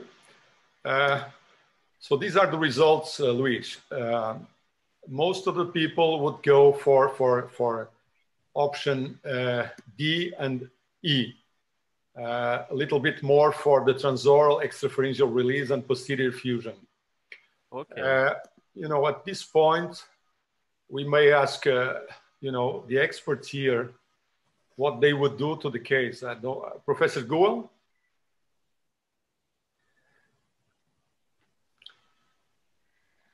Can you say something?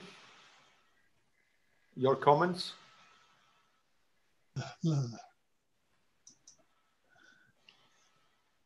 I don't know if he stepped away or not. Let me check. No. Okay, Luis, so you go ahead with your case, then we discuss at the end. Okay.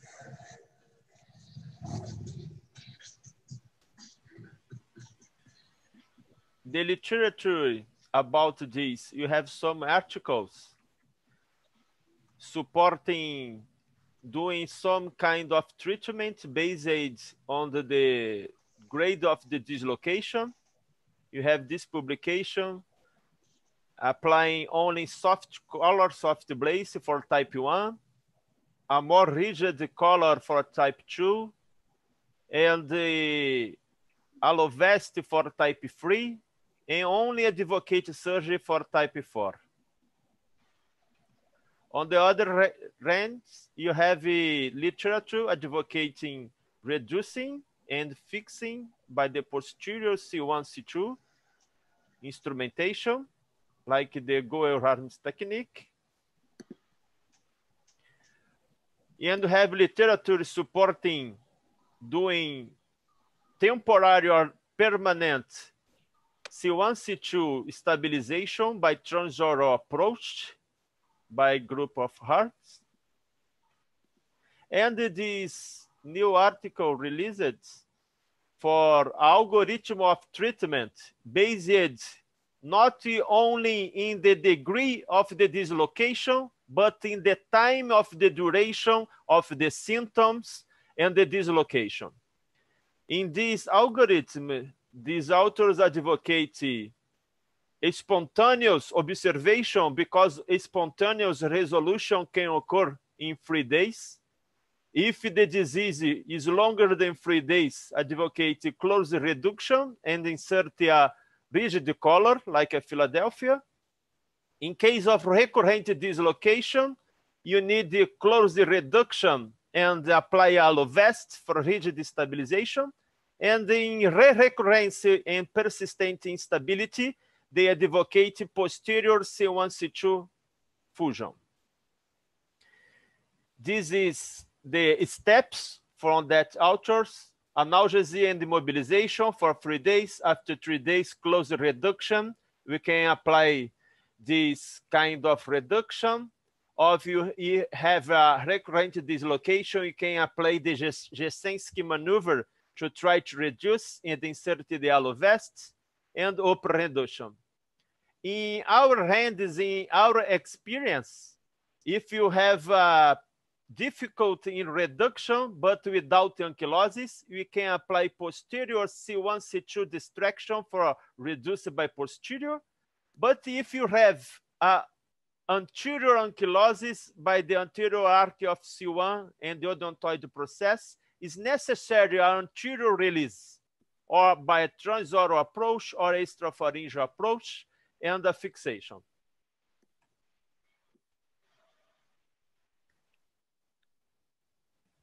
Okay, Luis. And the case again, and we decide to do the release and the osteotomy by the anterior approach. We don't do a tracheostomy in that case, only orthotracheal intubation. You use the Allen Crocker retractor. We preserve the soft palate, insert and suture a nasal catheter, and put in the upper position the soft palate to address the pharyngeal. And here you have the address for the transoral approach, and doing the osteotomizing of the ankylosis and try to mobilize the facet joint from the front. Here the video, you use the Harmy and Smelch approach, because if you need to address the lateral portion of the facets, it's better to use this kind of flap instead of the midline approach. You can reach without damage to the soft tissues. And the reposition of the C1 arc after removing the ankylosis and the mobilizing of the C1, C2 joint. And in posterior, the same day, you perform a posterior approach, insert the polyaxial screws in lateral mass, but in that time, the lateral mass of C1 is very thin because we remove the part of the facet and the lateral mass, and insert the screws in the lateral mass and pedicle of C1. And that is the result of the patient. A better alignment, correct the coronal alignment, only with C1, C2 fusion, unisegmentar fusion. And this is the result of the X-ray with the correct placement of the instrumentation. You remove all the bone between the arch of C1 and the odontoid process. And these summaries for approach of craniovertebral anomalies, you can use this algorithm also. If you have a compression or ankylosis from the front and its diseases is unreducible, you can do a transoral approach. If the transoral approach make it unstable, you can add instrumentation from the front, or you can move the patient and do fixation from the back. And the conclusion of that case, in our case, osteotomy was done via transoral route in order to correct the ankylosis and reduce the atlantoaxial joints, and the posterior approach was also done for C1, C2 fusion. Okay. Luis? Okay. Thank you, Luis. very elegant case as always. You know, I have a question. A good experience here. Philip, just a moment. Let me, Dr. Gould, ask me to make questions. Dr. Gould, what's your take on this instability and the solution? Then I want to hear Philippe. Yes, see, rotatory atlantoaxial dislocation was, you know, it was not understood, and nobody actually treated rotatory atlantoaxial dislocation for a long time. Conservative treatment was the only option. Then Alan Crocker did some anterolateral approach and manipulated the joint, but essentially rotatory dislocation was not treated. So about 20 years ago, we described posterior approach, posterior, as Luis has shown. Posterior approach and, you know, open the joint and maneuver the facets from both. So release what he has done from anterior, I would have certainly avoided. I don't go anterior and do anything from front. And I think I can do everything from behind in one approach, open the joint, maneuver the facets quite aggressively, then introduce a lot of bone graft in both the joints, under vision, do fixation. So my situation is, I don't know how much bone was necessary to remove that Luis has removed, but I do it completely, entirely posteriorly for a long time, and with many cases now over the period of time. Excellent. Luis, what's your answer? I agree with you, Professor Goyle. I do all from behind. I learned with you to do that. But in that case, this patient had a lot of bone, ankylosing bone between the arch of the C1 and the odontoid processes. Everything was fused. It was necessary to remove all this bone new formation to allow mobility during only the posterior treatment. In that case, I was not so comfortable. I prefer to remove it by the front to allow a better and anatomic reduction of the C1, C2 joints. Good. Because of that reason. Okay, Philippe. You have experience with kids, you know. Yeah, congratulations. It's a very nice case. I have three things to say. First, Grisel was a French guy, published in La Presse Médicale in 1930. My question is, and I ask the question to Bernard Georges too. Alan Crocker have done a publication, a communication of vertebral artery injuries.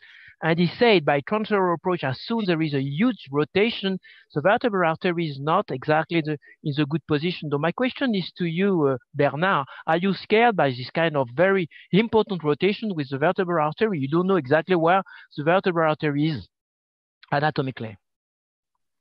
Un answer? Yeah. Oui, vas-y. Okay. J'y vais. Yeah. Yeah. I've seen many cases of intermittent compression of the vertebral artery. It's called Bow-Hunter syndrome.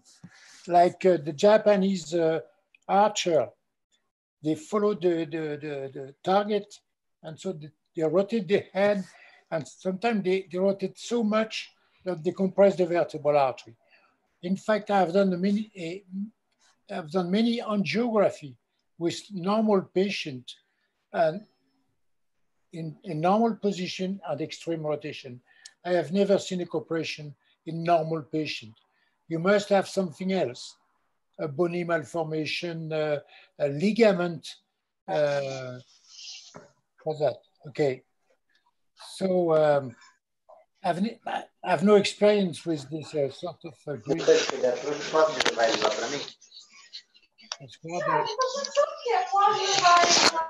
I think that the question from Professor Bessel was the dangerous situation about the route of the transoral approach when the C1, C2 is very dislocated rotationally.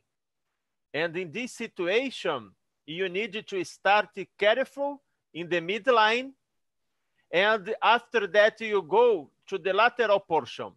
And because of that, to have the control of the situation, I prefer, by two reasons, to perform the approach in the pharynge, like a door flap, like described by Schmelze and Harms, instead to do the midline approach. Because with that approach, you can cover, if is desired, your prosthesis without the booking of the prosthesis, and can be a cause of dehiscence.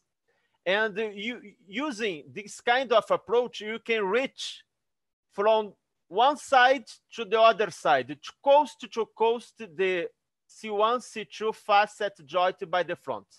But in this specific case, you need to start on the odontoid process and careful go to the lateral to avoid the a vertebral artery injury during the exposure. Okay, so guys, we still have more to lecture, so we need to speed up. I'm sorry. So now I'll call the Zhan Chen from Beijing. Is professor of neurosurgery at the Shuwanhu Hospital in Beijing. Is a very experienced surgeon on craniovertebral junction. And Chan, I ask you to share your presentation with us. Thank you.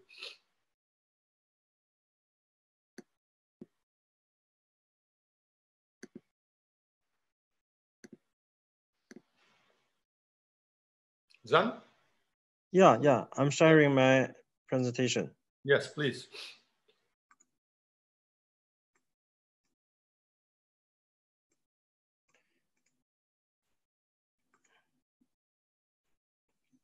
In China mainland, we have also a lot of CVD malformation cases, and I think most of them are atlanto axial dislocation. From etiology, there's several we can classify the several regions for atlanto axial dislocation, such as trauma. And a lot of congenital condition may lead C1C2 dislocation, and also some inflammatory regions. We can divide this kind of etiology regions into two kinds. The first, several etiology region, such as trauma or odontoid. This kind of pathological region, they always destroyed the central part between C1 and C2, and then C1C2 dislocated in both central area and bilateral facet joint. But occipitalization of atlas is a congenital condition. At first, affected bilateral facet joint, and first it caused basal invagination, and later the facet joint have deformed, and then later it affected the central part of between C1 and C2. So if according to the pathological regions, there's some difference between this kind of condition. So first, if there's some strategy for C1C2 dislocation, I think first Professor Gore gives the answer. His technique is very useful for the C1C2 dislocation. With C1C2 internal fixation, we can reduce this kind of dislocation. But if there is some basal invagination accompanied with C1C2 dislocation, then it will be more complex. First, we should push the C2 downward to reduce basal invagination, and second, we push C2 anteriorly and reduce C1C2 transverse dislocation, and then we can get the final result. Cage implantation It's very useful for this kind of for the reduction of basilar vagination. So we usually plant a cage with enough height for the reduction of basilar vagination. And I designed some release tools to release the first joint and distract between the first joint and asset some of cage. And this is the procedure how I manipulation in the first joint. And this is how I use my tools to release the first joint. The intraoperative CT scan shows the tools in the first joint. With this technique, we can get a lot of excellent result. For this kind of basilar vagination and C1C2 dislocation, the patient have a decompression operation before, but the dislocation does not restored. And the first joint, there's some information of the first joint, and 3D CT scan showed the abnormal running of vertebral artery, but we still can release the first joint from posterior approach, and we can put a cage in the first joint. With the Gauss technique, we can reduce the dislocation perfectly. And there are some cases the malformation is very severe, and but if we can expose the first joint from posterior approach, always we can distract this kind of a first joint and plant a cage in the first joint, then we can get a reduction of the C1C2. Today I'll also discuss a case, a very special case. It's a male, 30 years old. He suffered numbness and weakness of 4 extremities and aggravated in recent 2 years. From X-ray, we can see there is a dislocation and basilar vagination between C1 and C2. MRI showed very severe compression of the spinal cord, and CT scan showed in the central part, in the central area, there's a dislocation. It seems there's also odontoid, but bilateral first joint also malformed severely. I think this area is C2 lateral mass at this area. And this is C2. Also, there is Klippel-Feil syndrome. C2, C3, C4 fused together. This is the lateral mass of C1. So how to reduce this kind of dislocation? Okay, so I'm starting I can give more detail of the 3D of this point, this case. From 3D, we can see the vertebral artery is running bilaterally as here. And my question is how to perform this case.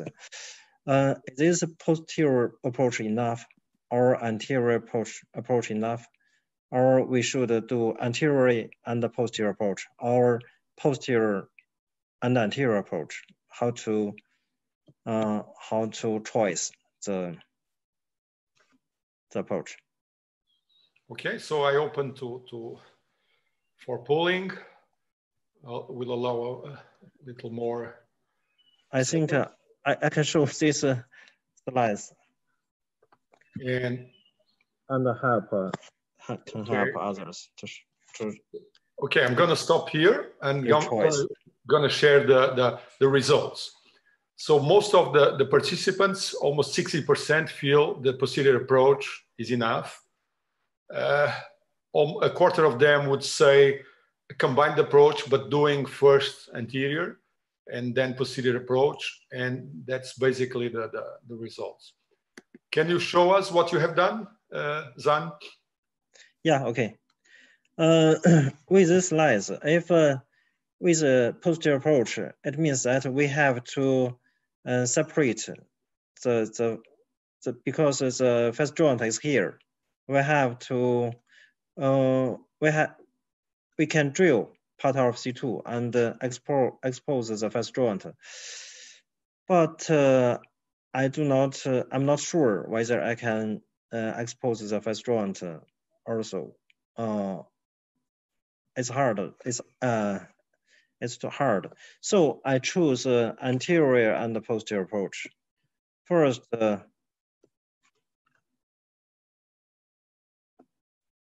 excuse me.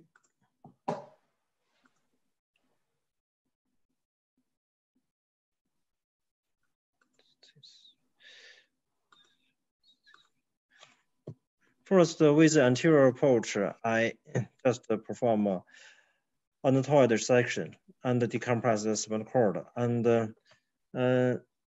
with this procedure, we can get some release of the anterior first joint. And then with the posterior approach, I perform internal fixation and fusion. After operation, we can see the spinal cord was decompressed totally, and we can also, because the anterior first joint are released with a posterior approach, we also adjust the clever's vertebral angle to more better. So the spinal cord are decompressed more better. The patient recovered very well. His symptoms relieved after operation. So this is my opinion. Posterior manipulation of first joint and cage implantation will solve most of our cases. But if the manipulation of first joint seems quite impossible, anterior decompression and release is still valuable. It's my point. Thank you. Okay. John, very good case, and actually, I think probably the anterior release was really the secret to manipulate the cleval canal angle. But I guess Dr. Goel says that there are no irreducible C1, C2 cases. Dr. Goel, what's your take on this case of Zan?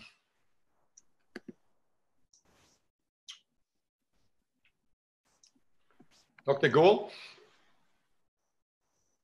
Open the microphone. Yeah, I did. Perfect.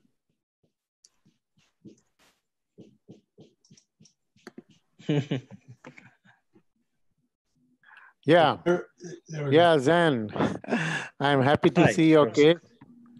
I'm happy to see your very, nice to meet you, nice to see you. Yeah, I'm very happy to see your case. But you know what? You have shown only one section of the image. Yeah, if you had shown coronal image, other image, 3D image, I could have seen the facets more properly. But in any case, you know what? I do not do this anterior surgery at all. In any case, no, zero, completely, for several years now. And it was possible to do it from behind. This is my feeling. Of course, I have not seen all the images, and your case is quite difficult. I agree, quite difficult case. But I don't do anterior, no decompression in any case. Only realignment is my answer to any craniovertebral junction issue. Zan. Yeah, I understand. Okay, Luis, what do you think? You know, I know that you like anterior approaches. Yeah, Luis has done, you know, anterior plating. He was doing when he visited me, he was having anterior plate, anterior reduction. He was doing at that time when he came to me, Luis. Yes, I agree with Professor Goel. This is a challenge case. Thank you for your case, Zhen Chen. It's very difficult. sometimes I have the same doubt around to do anterior or posterior, but this case is such mobile. If you put in traction, intraoperative traction, you can rearrange these angles and the facet joint inclination. And it's possible to do by posterior. You can remove the tip of the part articular of C2 to reach the C1, C2 joint. You can do that. And sometimes if you are doing the surgery with the microscope, is better. I normally have experience to perform this kind of distraction surgery with direct visualization. But with this very handy C1, C2 joint, it's better to use the microscope to insert the cage and to insert the screw. Because if you don't use the microscope in this very handy situation, you need to inclinate your head to insert the screw and do the job in that position with torticollis by the surgeon. And it's possible doing traction around 150% of the entire weight of the patient, and control by after the approach. If you release the soft muscles and the ligaments, you have more reduction. And if you reach the joint and do distraction, you can get more reduction also. Okay, Luis, thank you. Do you have any comments then? Yeah, before the operation, we tried skull traction under a general anesthesia. Also really totally muscle strength, and but with 1/6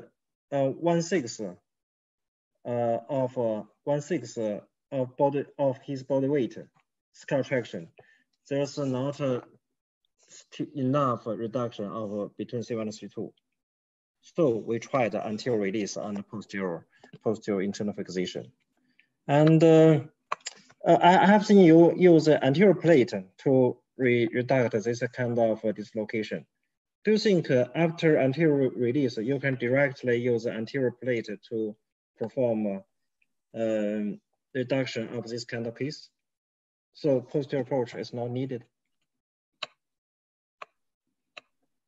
Because in China, we have also some orthopedic surgeons, they do anterior release and anterior plate for this kind of case. And they have a successful experience for this kind of case. They have show me their experience. And I think anterior procedure is more suitable for this kind of case. Zan, we have questions here from the chat. Of course, you always do with intraoperative monitoring, of course. And have you done it with the navigation, intraoperative navigation? Do you need it? Navigation is seldom used. We have navigation, but we seldom use navigation for this kind of patient. But I think intraoperative CT scan is very useful for this kind of patient, because with intraoperative CT scan, we can exactly evaluate how it reduced and whether the reduction is okay or not. Thank you. I think we are running late, and I'm calling Dr. Goel to close with golden key. Professor Goel is professor and head of neurosurgery at King Edward's Memorial Hospital in Mumbai. Is a prolific neurosurgeon, a role model for us. He does everything perfect from brain to spine, and he's certainly a leading expert in craniovertebral junction. So, Atul, please go ahead and give us your lecture. Okay, Oscar, thank you for giving me this opportunity to talk to people who are interested in craniovertebral junction. And I can tell you, to be interested in craniovertebral junction is not easy. Not many people are interested. So it is a very good opportunity to talk to the people who are really interested. And I wish I can give some new messages to the young and senior people alike. Let me see if it is worthwhile. So craniovertebral junction is a complex situation. Either do it properly or don't do it. Either you give new life or you kill the person. So you have to understand, you have to really work on this subject. Atlantoaxial joint is a very majestic joint. This, you see, the facet of C1 is one of the strongest facets in the whole body. You take a hammer, you cannot beat it. You cannot destroy it. It is the strongest facet of the whole body. Occipito-atlantal joint is the strongest joint of the whole body. Atlantoaxial instability is an uncommon instability or an extremely rare occipito-atlantal. Transverse process of C1 is the biggest transverse process of the body. C2 spinous process is the biggest spinous process of the body. So this is a very majestic, and odontoid process is the most unique bone and the most dangerous bone of the entire body. So it is, we are dealing with a complex subject. Facets are the center of fulcrum of movements. So if you have to stabilize the joint, you have to stabilize the facet. Craniovertebral junction instability means atlantoaxial instability. This is the most mobile joint of the body, but it is the most unstable joint of the body. Craniovertebral junction stabilization is equal to atlantoaxial stabilization. Occipital bone should not be included in the atlantoaxial stabilization. So my technique, which we described in 1987, so 33 or 34 years ago, one screw in C1, one screw in C2. All of you know that this technique is biomechanically a very strong and very stable technique. So these are my cases in the year 1988. So 32 years ago, I did this fixation. Now over the period, my experience is nearing 2,700 cases with this kind of fixation. For last several years, I don't include the occipital bone in the fixation construct. My technique has 3 steps. Open the joint, right from 1987. Open the joint, remove the cartilage, put bone graft in the joint, and then do fixation.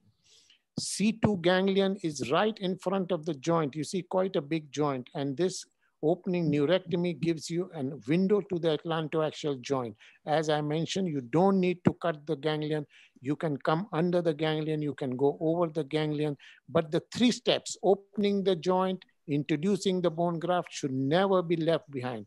The other very important issue is of the vertebral artery, which has a very unique relationship, and you have to be very conversant with the vertebral artery if you have to do this technique properly and without fear. So vertebral artery can sometimes go very obliquely down inside the facet. This is the joint, and to introduce the screw can be quite dangerous. So you have to know very clearly the artery comes like this and then goes not so much. This is a very rare dissection that we did, but it can indeed go like that. So understanding of the vertebral artery is very critical. It can have anomalous course, it can have different course. And so I have realized that 3-dimensional models that we first described are very critical to understand the anatomy and then to put the screw in a proper direction. So this was the only dislocation. Atlantoaxial, atlantodental interval disturbance was the only parameter to do fixation, and still the only parameter described is atlantodental interval disturbance and cord compression. You see, these are the operations which we have done several years ago: fixation, reduction, and fixation. I had described also an alternative technique, one screw in C1 and the other screw like Megal's technique and double insurance fixation. You see one screw has gone in C1 and one is like Megal's technique. But of course, this is not a regular thing we can use when it is required. C2 is a atypical bone. This is the superior facet of C1 and this is the inferior facet of C1. You see they are one above, they are not one in line. This is anterior, this is posterior. And the vertebral artery comes in relationship to the superior facet. So I will give you now a very beautiful alternative technique. You see the C1 superior facet is here, inferior facet is here. And when you cannot introduce your screw in the superior facet, you can use the inferior facet. You can put your screw in the transarticular fashion, or you can introduce your screw in the C2 facet like this. And this paper is also quite a wonderful article. You see, this is this inferior facet. If you cannot, the high riding vertebral artery, you cannot introduce your screw, but you can do a transarticular C2-3. And this is a beautiful technique. You see, this is a complex situation. One screw in C1, the other, the C2 screw, there is no place. So you can introduce a C2-3 screw. And this is quite a wonderful technique. You can also, recently I described in high riding vertebral artery, you can drill off a little bit here and mobilize the vertebral artery. Mobilization of the vertebral artery can be a very fantastic tool. So mobilize the vertebral artery. So this is a, you see, this is high riding vertebral artery. You cannot introduce your screw here. This is completely high. So you can actually drill that area and mobilize the vertebral artery down and introduce the screw. This is a worthwhile, wonderful technique. And this can, you see, high riding vertebral artery. You cannot introduce your screw. So mobilize the, drill this little bit area, mobilize the vertebral artery and introduce this screw. It is not such a difficult technique. For the first time in the literature, we described translaminar screws were described by us first time. And this is the article for your information. Screw implantation in the spinous process, spinolaminar and laminar screws, these were described. So in case of high riding vertebral artery, you can use spinous process and spinolaminar and laminar screws. So this was the screw that we described long time ago, about 20 years ago, I discussed this technique. Of course, when there is high riding vertebral artery, you can use these intra-articular implants as a standalone technique. I don't use it too often, this kind of standalone, but when there is a high riding vertebral artery, you cannot, one side I have done, but the other side I have introduced this. So in case of high riding vertebral artery, you can do such techniques. C1 screw can sometimes be a problem, and you can do introduce C1 screw in a transcranial fashion. And this is also a possibility. You see, this is high riding, and I never do, even if there's assimilation of atlas, I never include the occipital bone in my fixation construct. I sometimes drill this to get the screw here.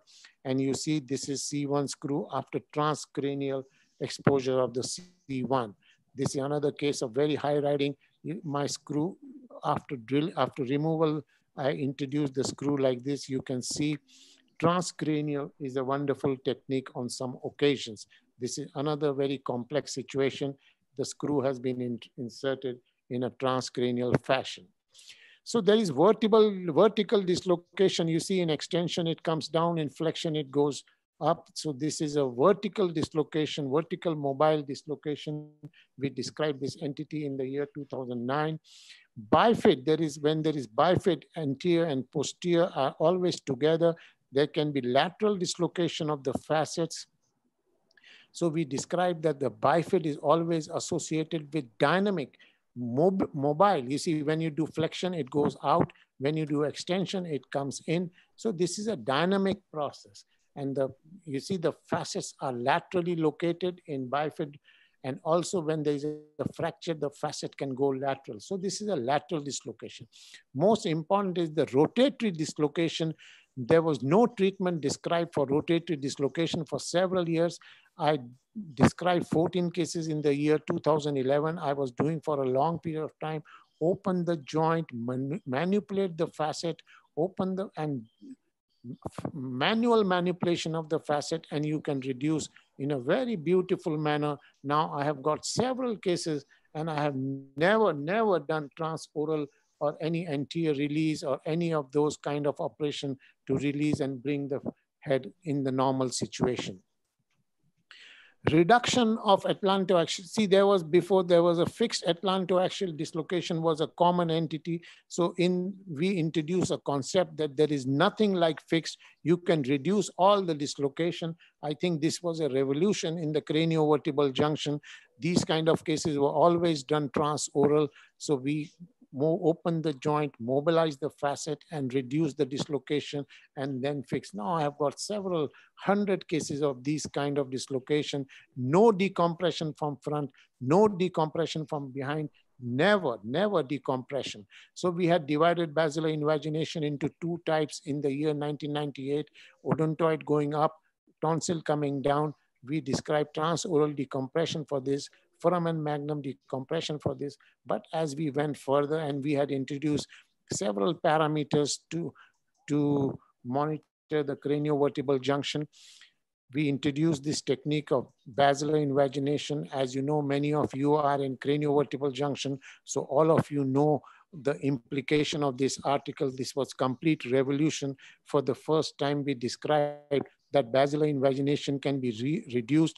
First time we described that there is no need for decompression and there can be craniovertebral junction realignment. So this is basilar invagination.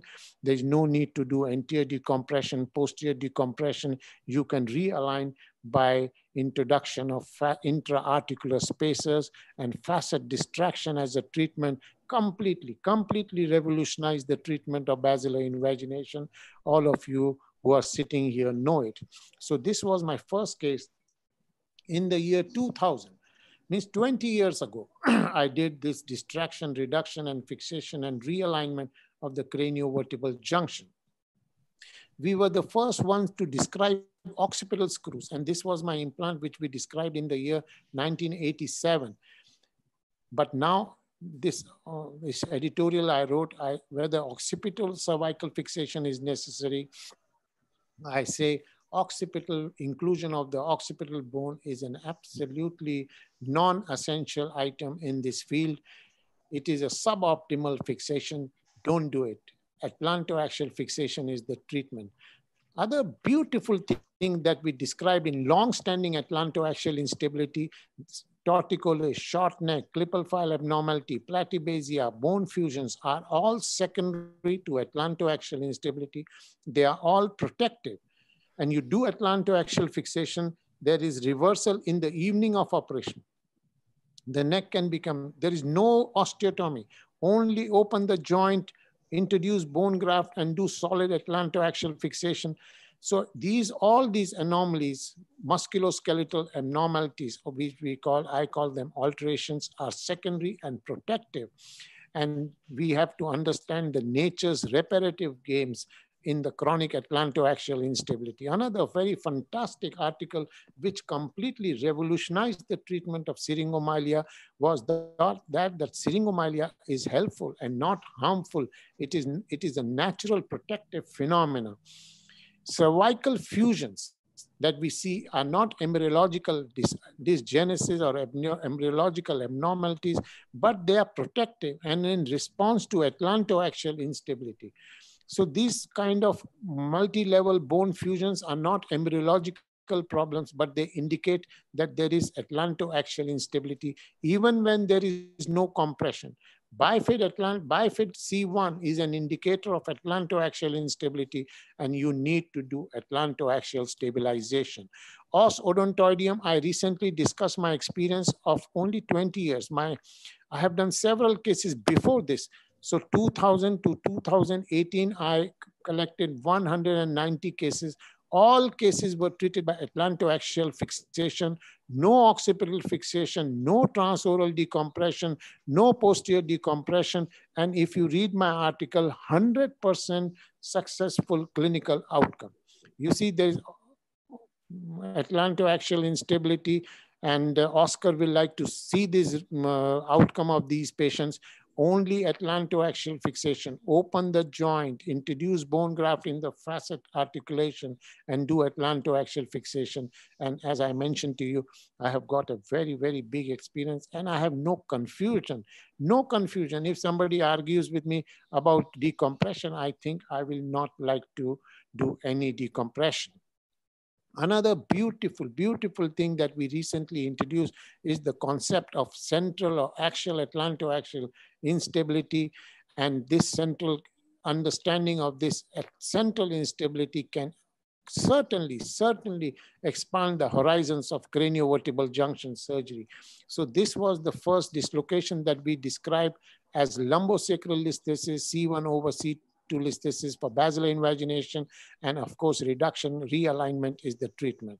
The second more beautiful thing that we recently described is such basilar invagination. You see, the whole world will still do foramen magnum decompression, and maybe some people do syringostomy, but there is a facetal malalignment and atlantoaxial fixation is necessary. And the only treatment, no decompression.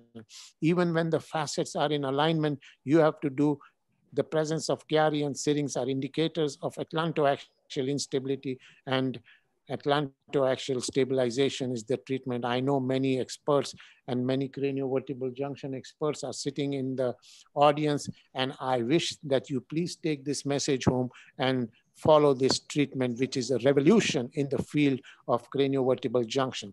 So basilar invagination is always associated with instability. All kinds of basilar invagination need stabilization, and these two articles of mine you will like to read, and group A basilar, group B basilar, all treated by atlantoaxial fixation, according to me. And I have no hesitation to say, I saw many people presenting, Louis presenting, Zan presenting on decompression from front, and I have completely abandoned this technique. And my feeling is this is a completely historical operation.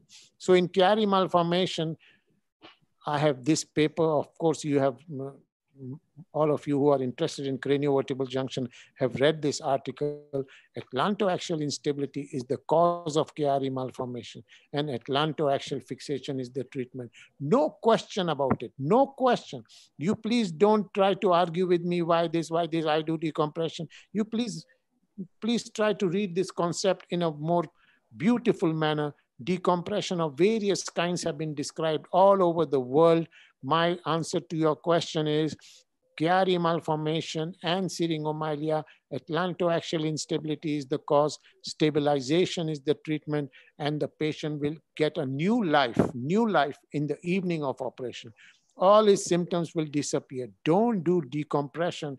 Don't waste your time in all kinds of unnecessary operation. Chiari malformation is a secondary to atlantoaxial instability. It is a protective maneuvering by the body.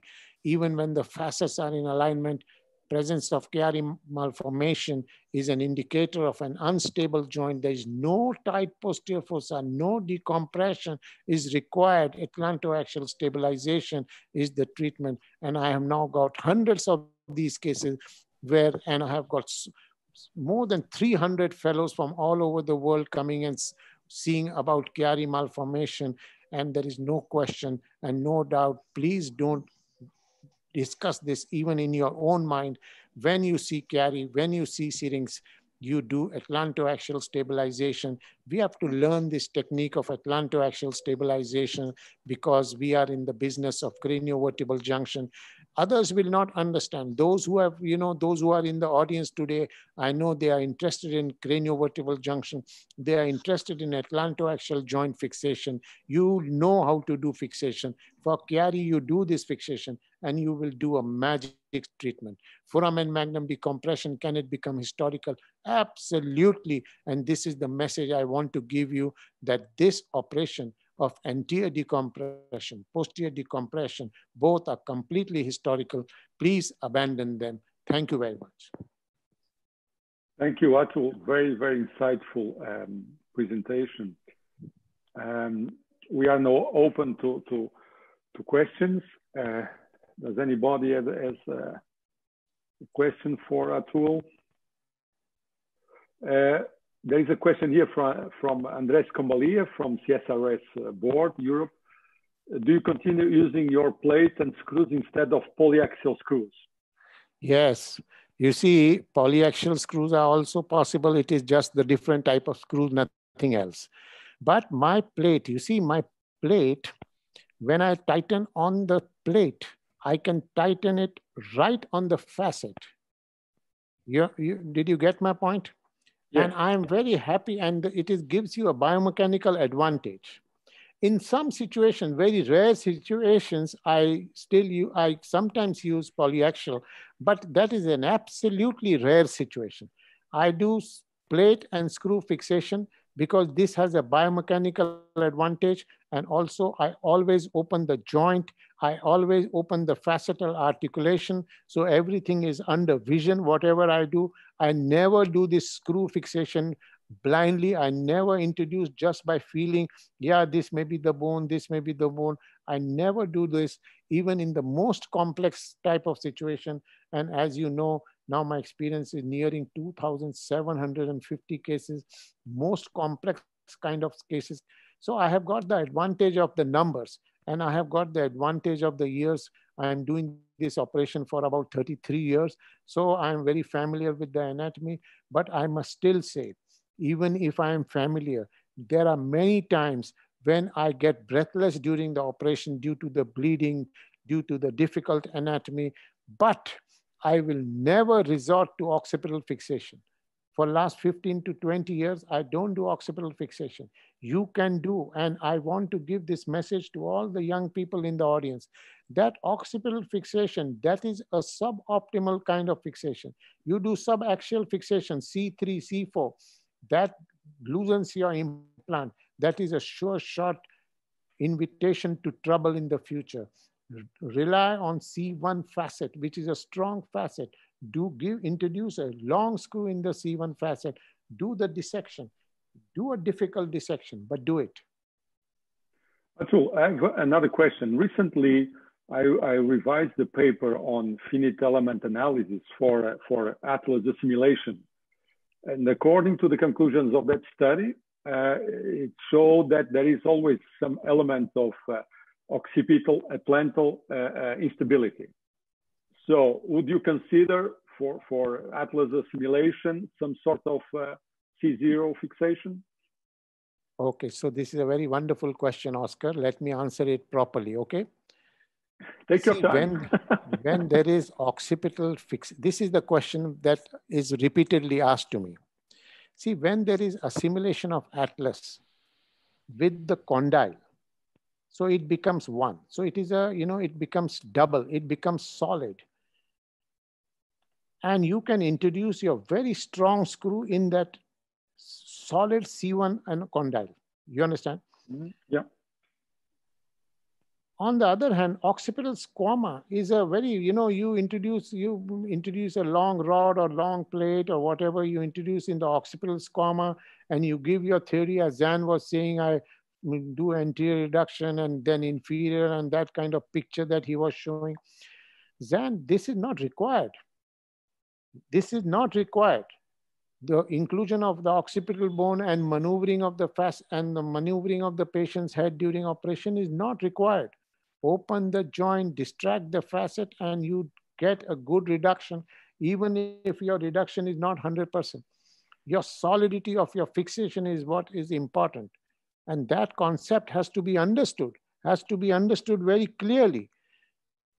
Occipito-atlantal, Oscar, listen for you, Oscar. Occipito-atlantal instability is an extremely, extremely rare situation. When I say I have done 2,750 operations by C1, C2, I have not done a single case where there was occipito-atlantal instability. In some syndromic children, there can be occipito-atlantal instability, but even in syndromic children, atlantoaxial instability is common, not occipito-atlantal. So inclusion of occipital bone is a suboptimal operation. We are trying to run away from the situation and doing a suboptimal operation. It is better to learn how to expose the C1 facet. It is better to learn the anatomy of the area, dissect in a bloody field, because the venous complex can be quite tricky in this situation. If you are having problem, you do C2 ganglion resection and then expose the region. Your exposure has to be panoramic if you have to do the fixation. As I mentioned, in some difficult situation, I even go transcranial to get to the C1, but that is the way I do it. Okay, thank you. Bernard, go ahead. Il n'a pas le micro. Microphone. Sorry. Okay, I got the microphone. I hate screws and plate and things like that.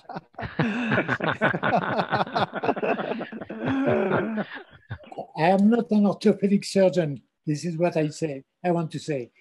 Bernard, let me answer that first. Just, you know what? In the year 1987, Oscar, in 1987, the screws were just introduced when we introduced C1 screw. Lumbar screws were introduced at that time in 1986, 87. Lumbar screws, lumbar pedicular screws were introduced at that time. And we took that idea from the lumbar screws, and I am a neurosurgeon. I'm not an orthopedic surgeon. And we got this idea with my orthopedic colleague who was my partner for a long time. And we did it together on the cadavers like you, Bernard. We have done dissection courses together. Nobody can do anything without dissection. Nobody can do anything without going to the cadaver lab. You know it, and you have taught in various cadaver dissection. Bernard, we have been together on several courses. What do you have to say, Bernard? Tell me. I want to discuss about the Chiari and Syringomyela. What I think that instead of screwing things is just to open the bone and split the dura. I don't open the dura. I split the dura to make it very thin. I learned that from a Japanese guy. So it's a very simple operation.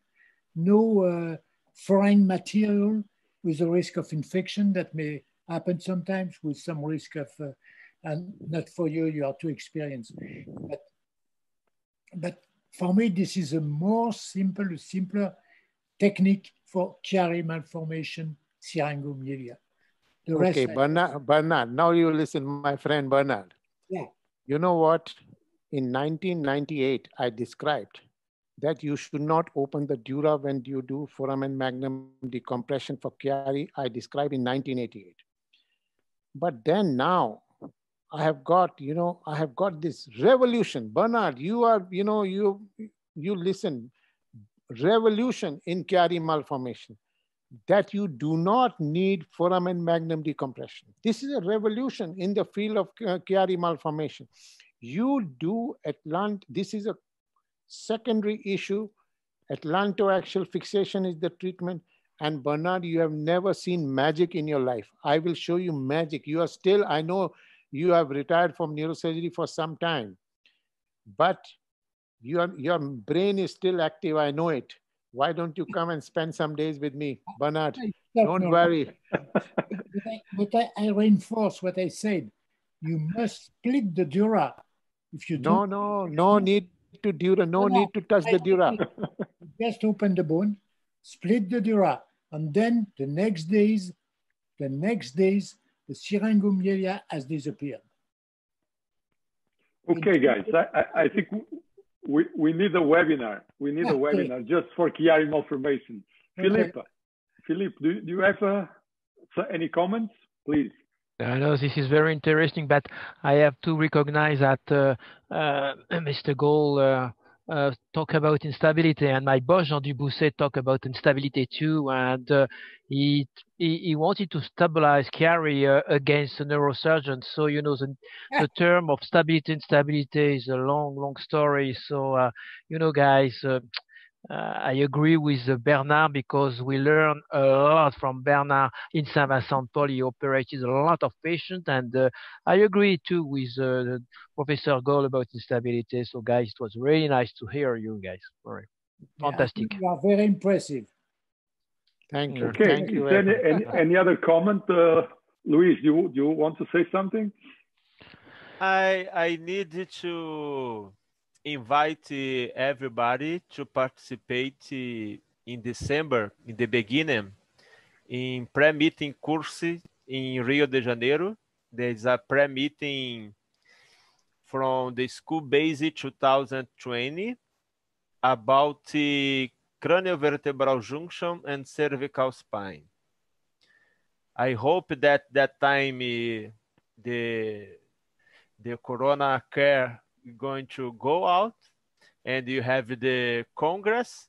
Professor Goa was one of the guests invited by us, and in the name of the Brazilian Spine Craniovertebral Junction Committee, that we have here the Professor Geraldo Carneiro.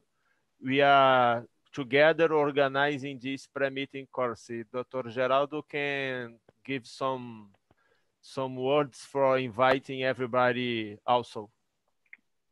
I'm trying to give the microphone to Geraldo for a while now, but I don't know why I can't do. Geraldo, yes, please. Geraldo? Professor Goel, I have. I have. How are you? First, how are you? Are you fine? Namaste. Namaste. I have two questions for you. Yeah. In case of severe anomalies vertebral artery in situ, what do you think about fusion C1 translaminar or C1 C3? Yeah, I was just talking about it. You know, sometimes in very high vertebral artery, I drill and expose and mobilize the artery. That is one recent thing that I am doing. But you can use the inferior facet of C2, to introduce. Or you can do translaminar screw. There are various options in that situation, as you know, as you are a senior experience in this field. And you are my old friend, my dear friend. Nice to see you. Nice to see you too. Thank you, Oscar. I invite all the participants to participate in December in craniovertebral junction disease in a pre-congress of base cranial surgery. Thank you. Thank you very much. Okay, guys. Geraldo, nice to see you. Nice to see you, Oscar. So I think, Philip, we have to close here. We are approaching 3 hours of discussion on craniovertebral junction, and I have to say that I've never been in a session so good and so scientific point of view, so high level. So I really thank everybody, Professor George, Professor Goel, and everybody else that has been with us, you know, June and the guys from China and South Korea. It's very late in morning already there. And I hope to count on you for next ventures, and really thank you all. Stay safe. Thank you. We would like to thank you guys. You organize everything. You have the idea. Everybody join us. And Oscar, you've done a huge job, and congratulations and thank you from my deep heart. Thank you, Philip. Thank you. Yeah. Thank you so much. Okay, thank you, guys. Oscar. Bye-bye. Thank you so. Bye-bye. Bye-bye, Oscar. Bye-bye. Bye-bye. Bye-bye. Bye, guys. Bye-bye, Zan. Zan. Bye-bye, Luis. Bye, Professor Goel. Bye, Zan. John. Thank you. Oscar. Thank you. Bernard. Bye-bye. Philip. Bye, John Bennett. Yeah. Thank you very much. Look forward to the next one. Yeah. See you guys. Okay. Bye-bye. Bye-bye. Bye-bye. Bye.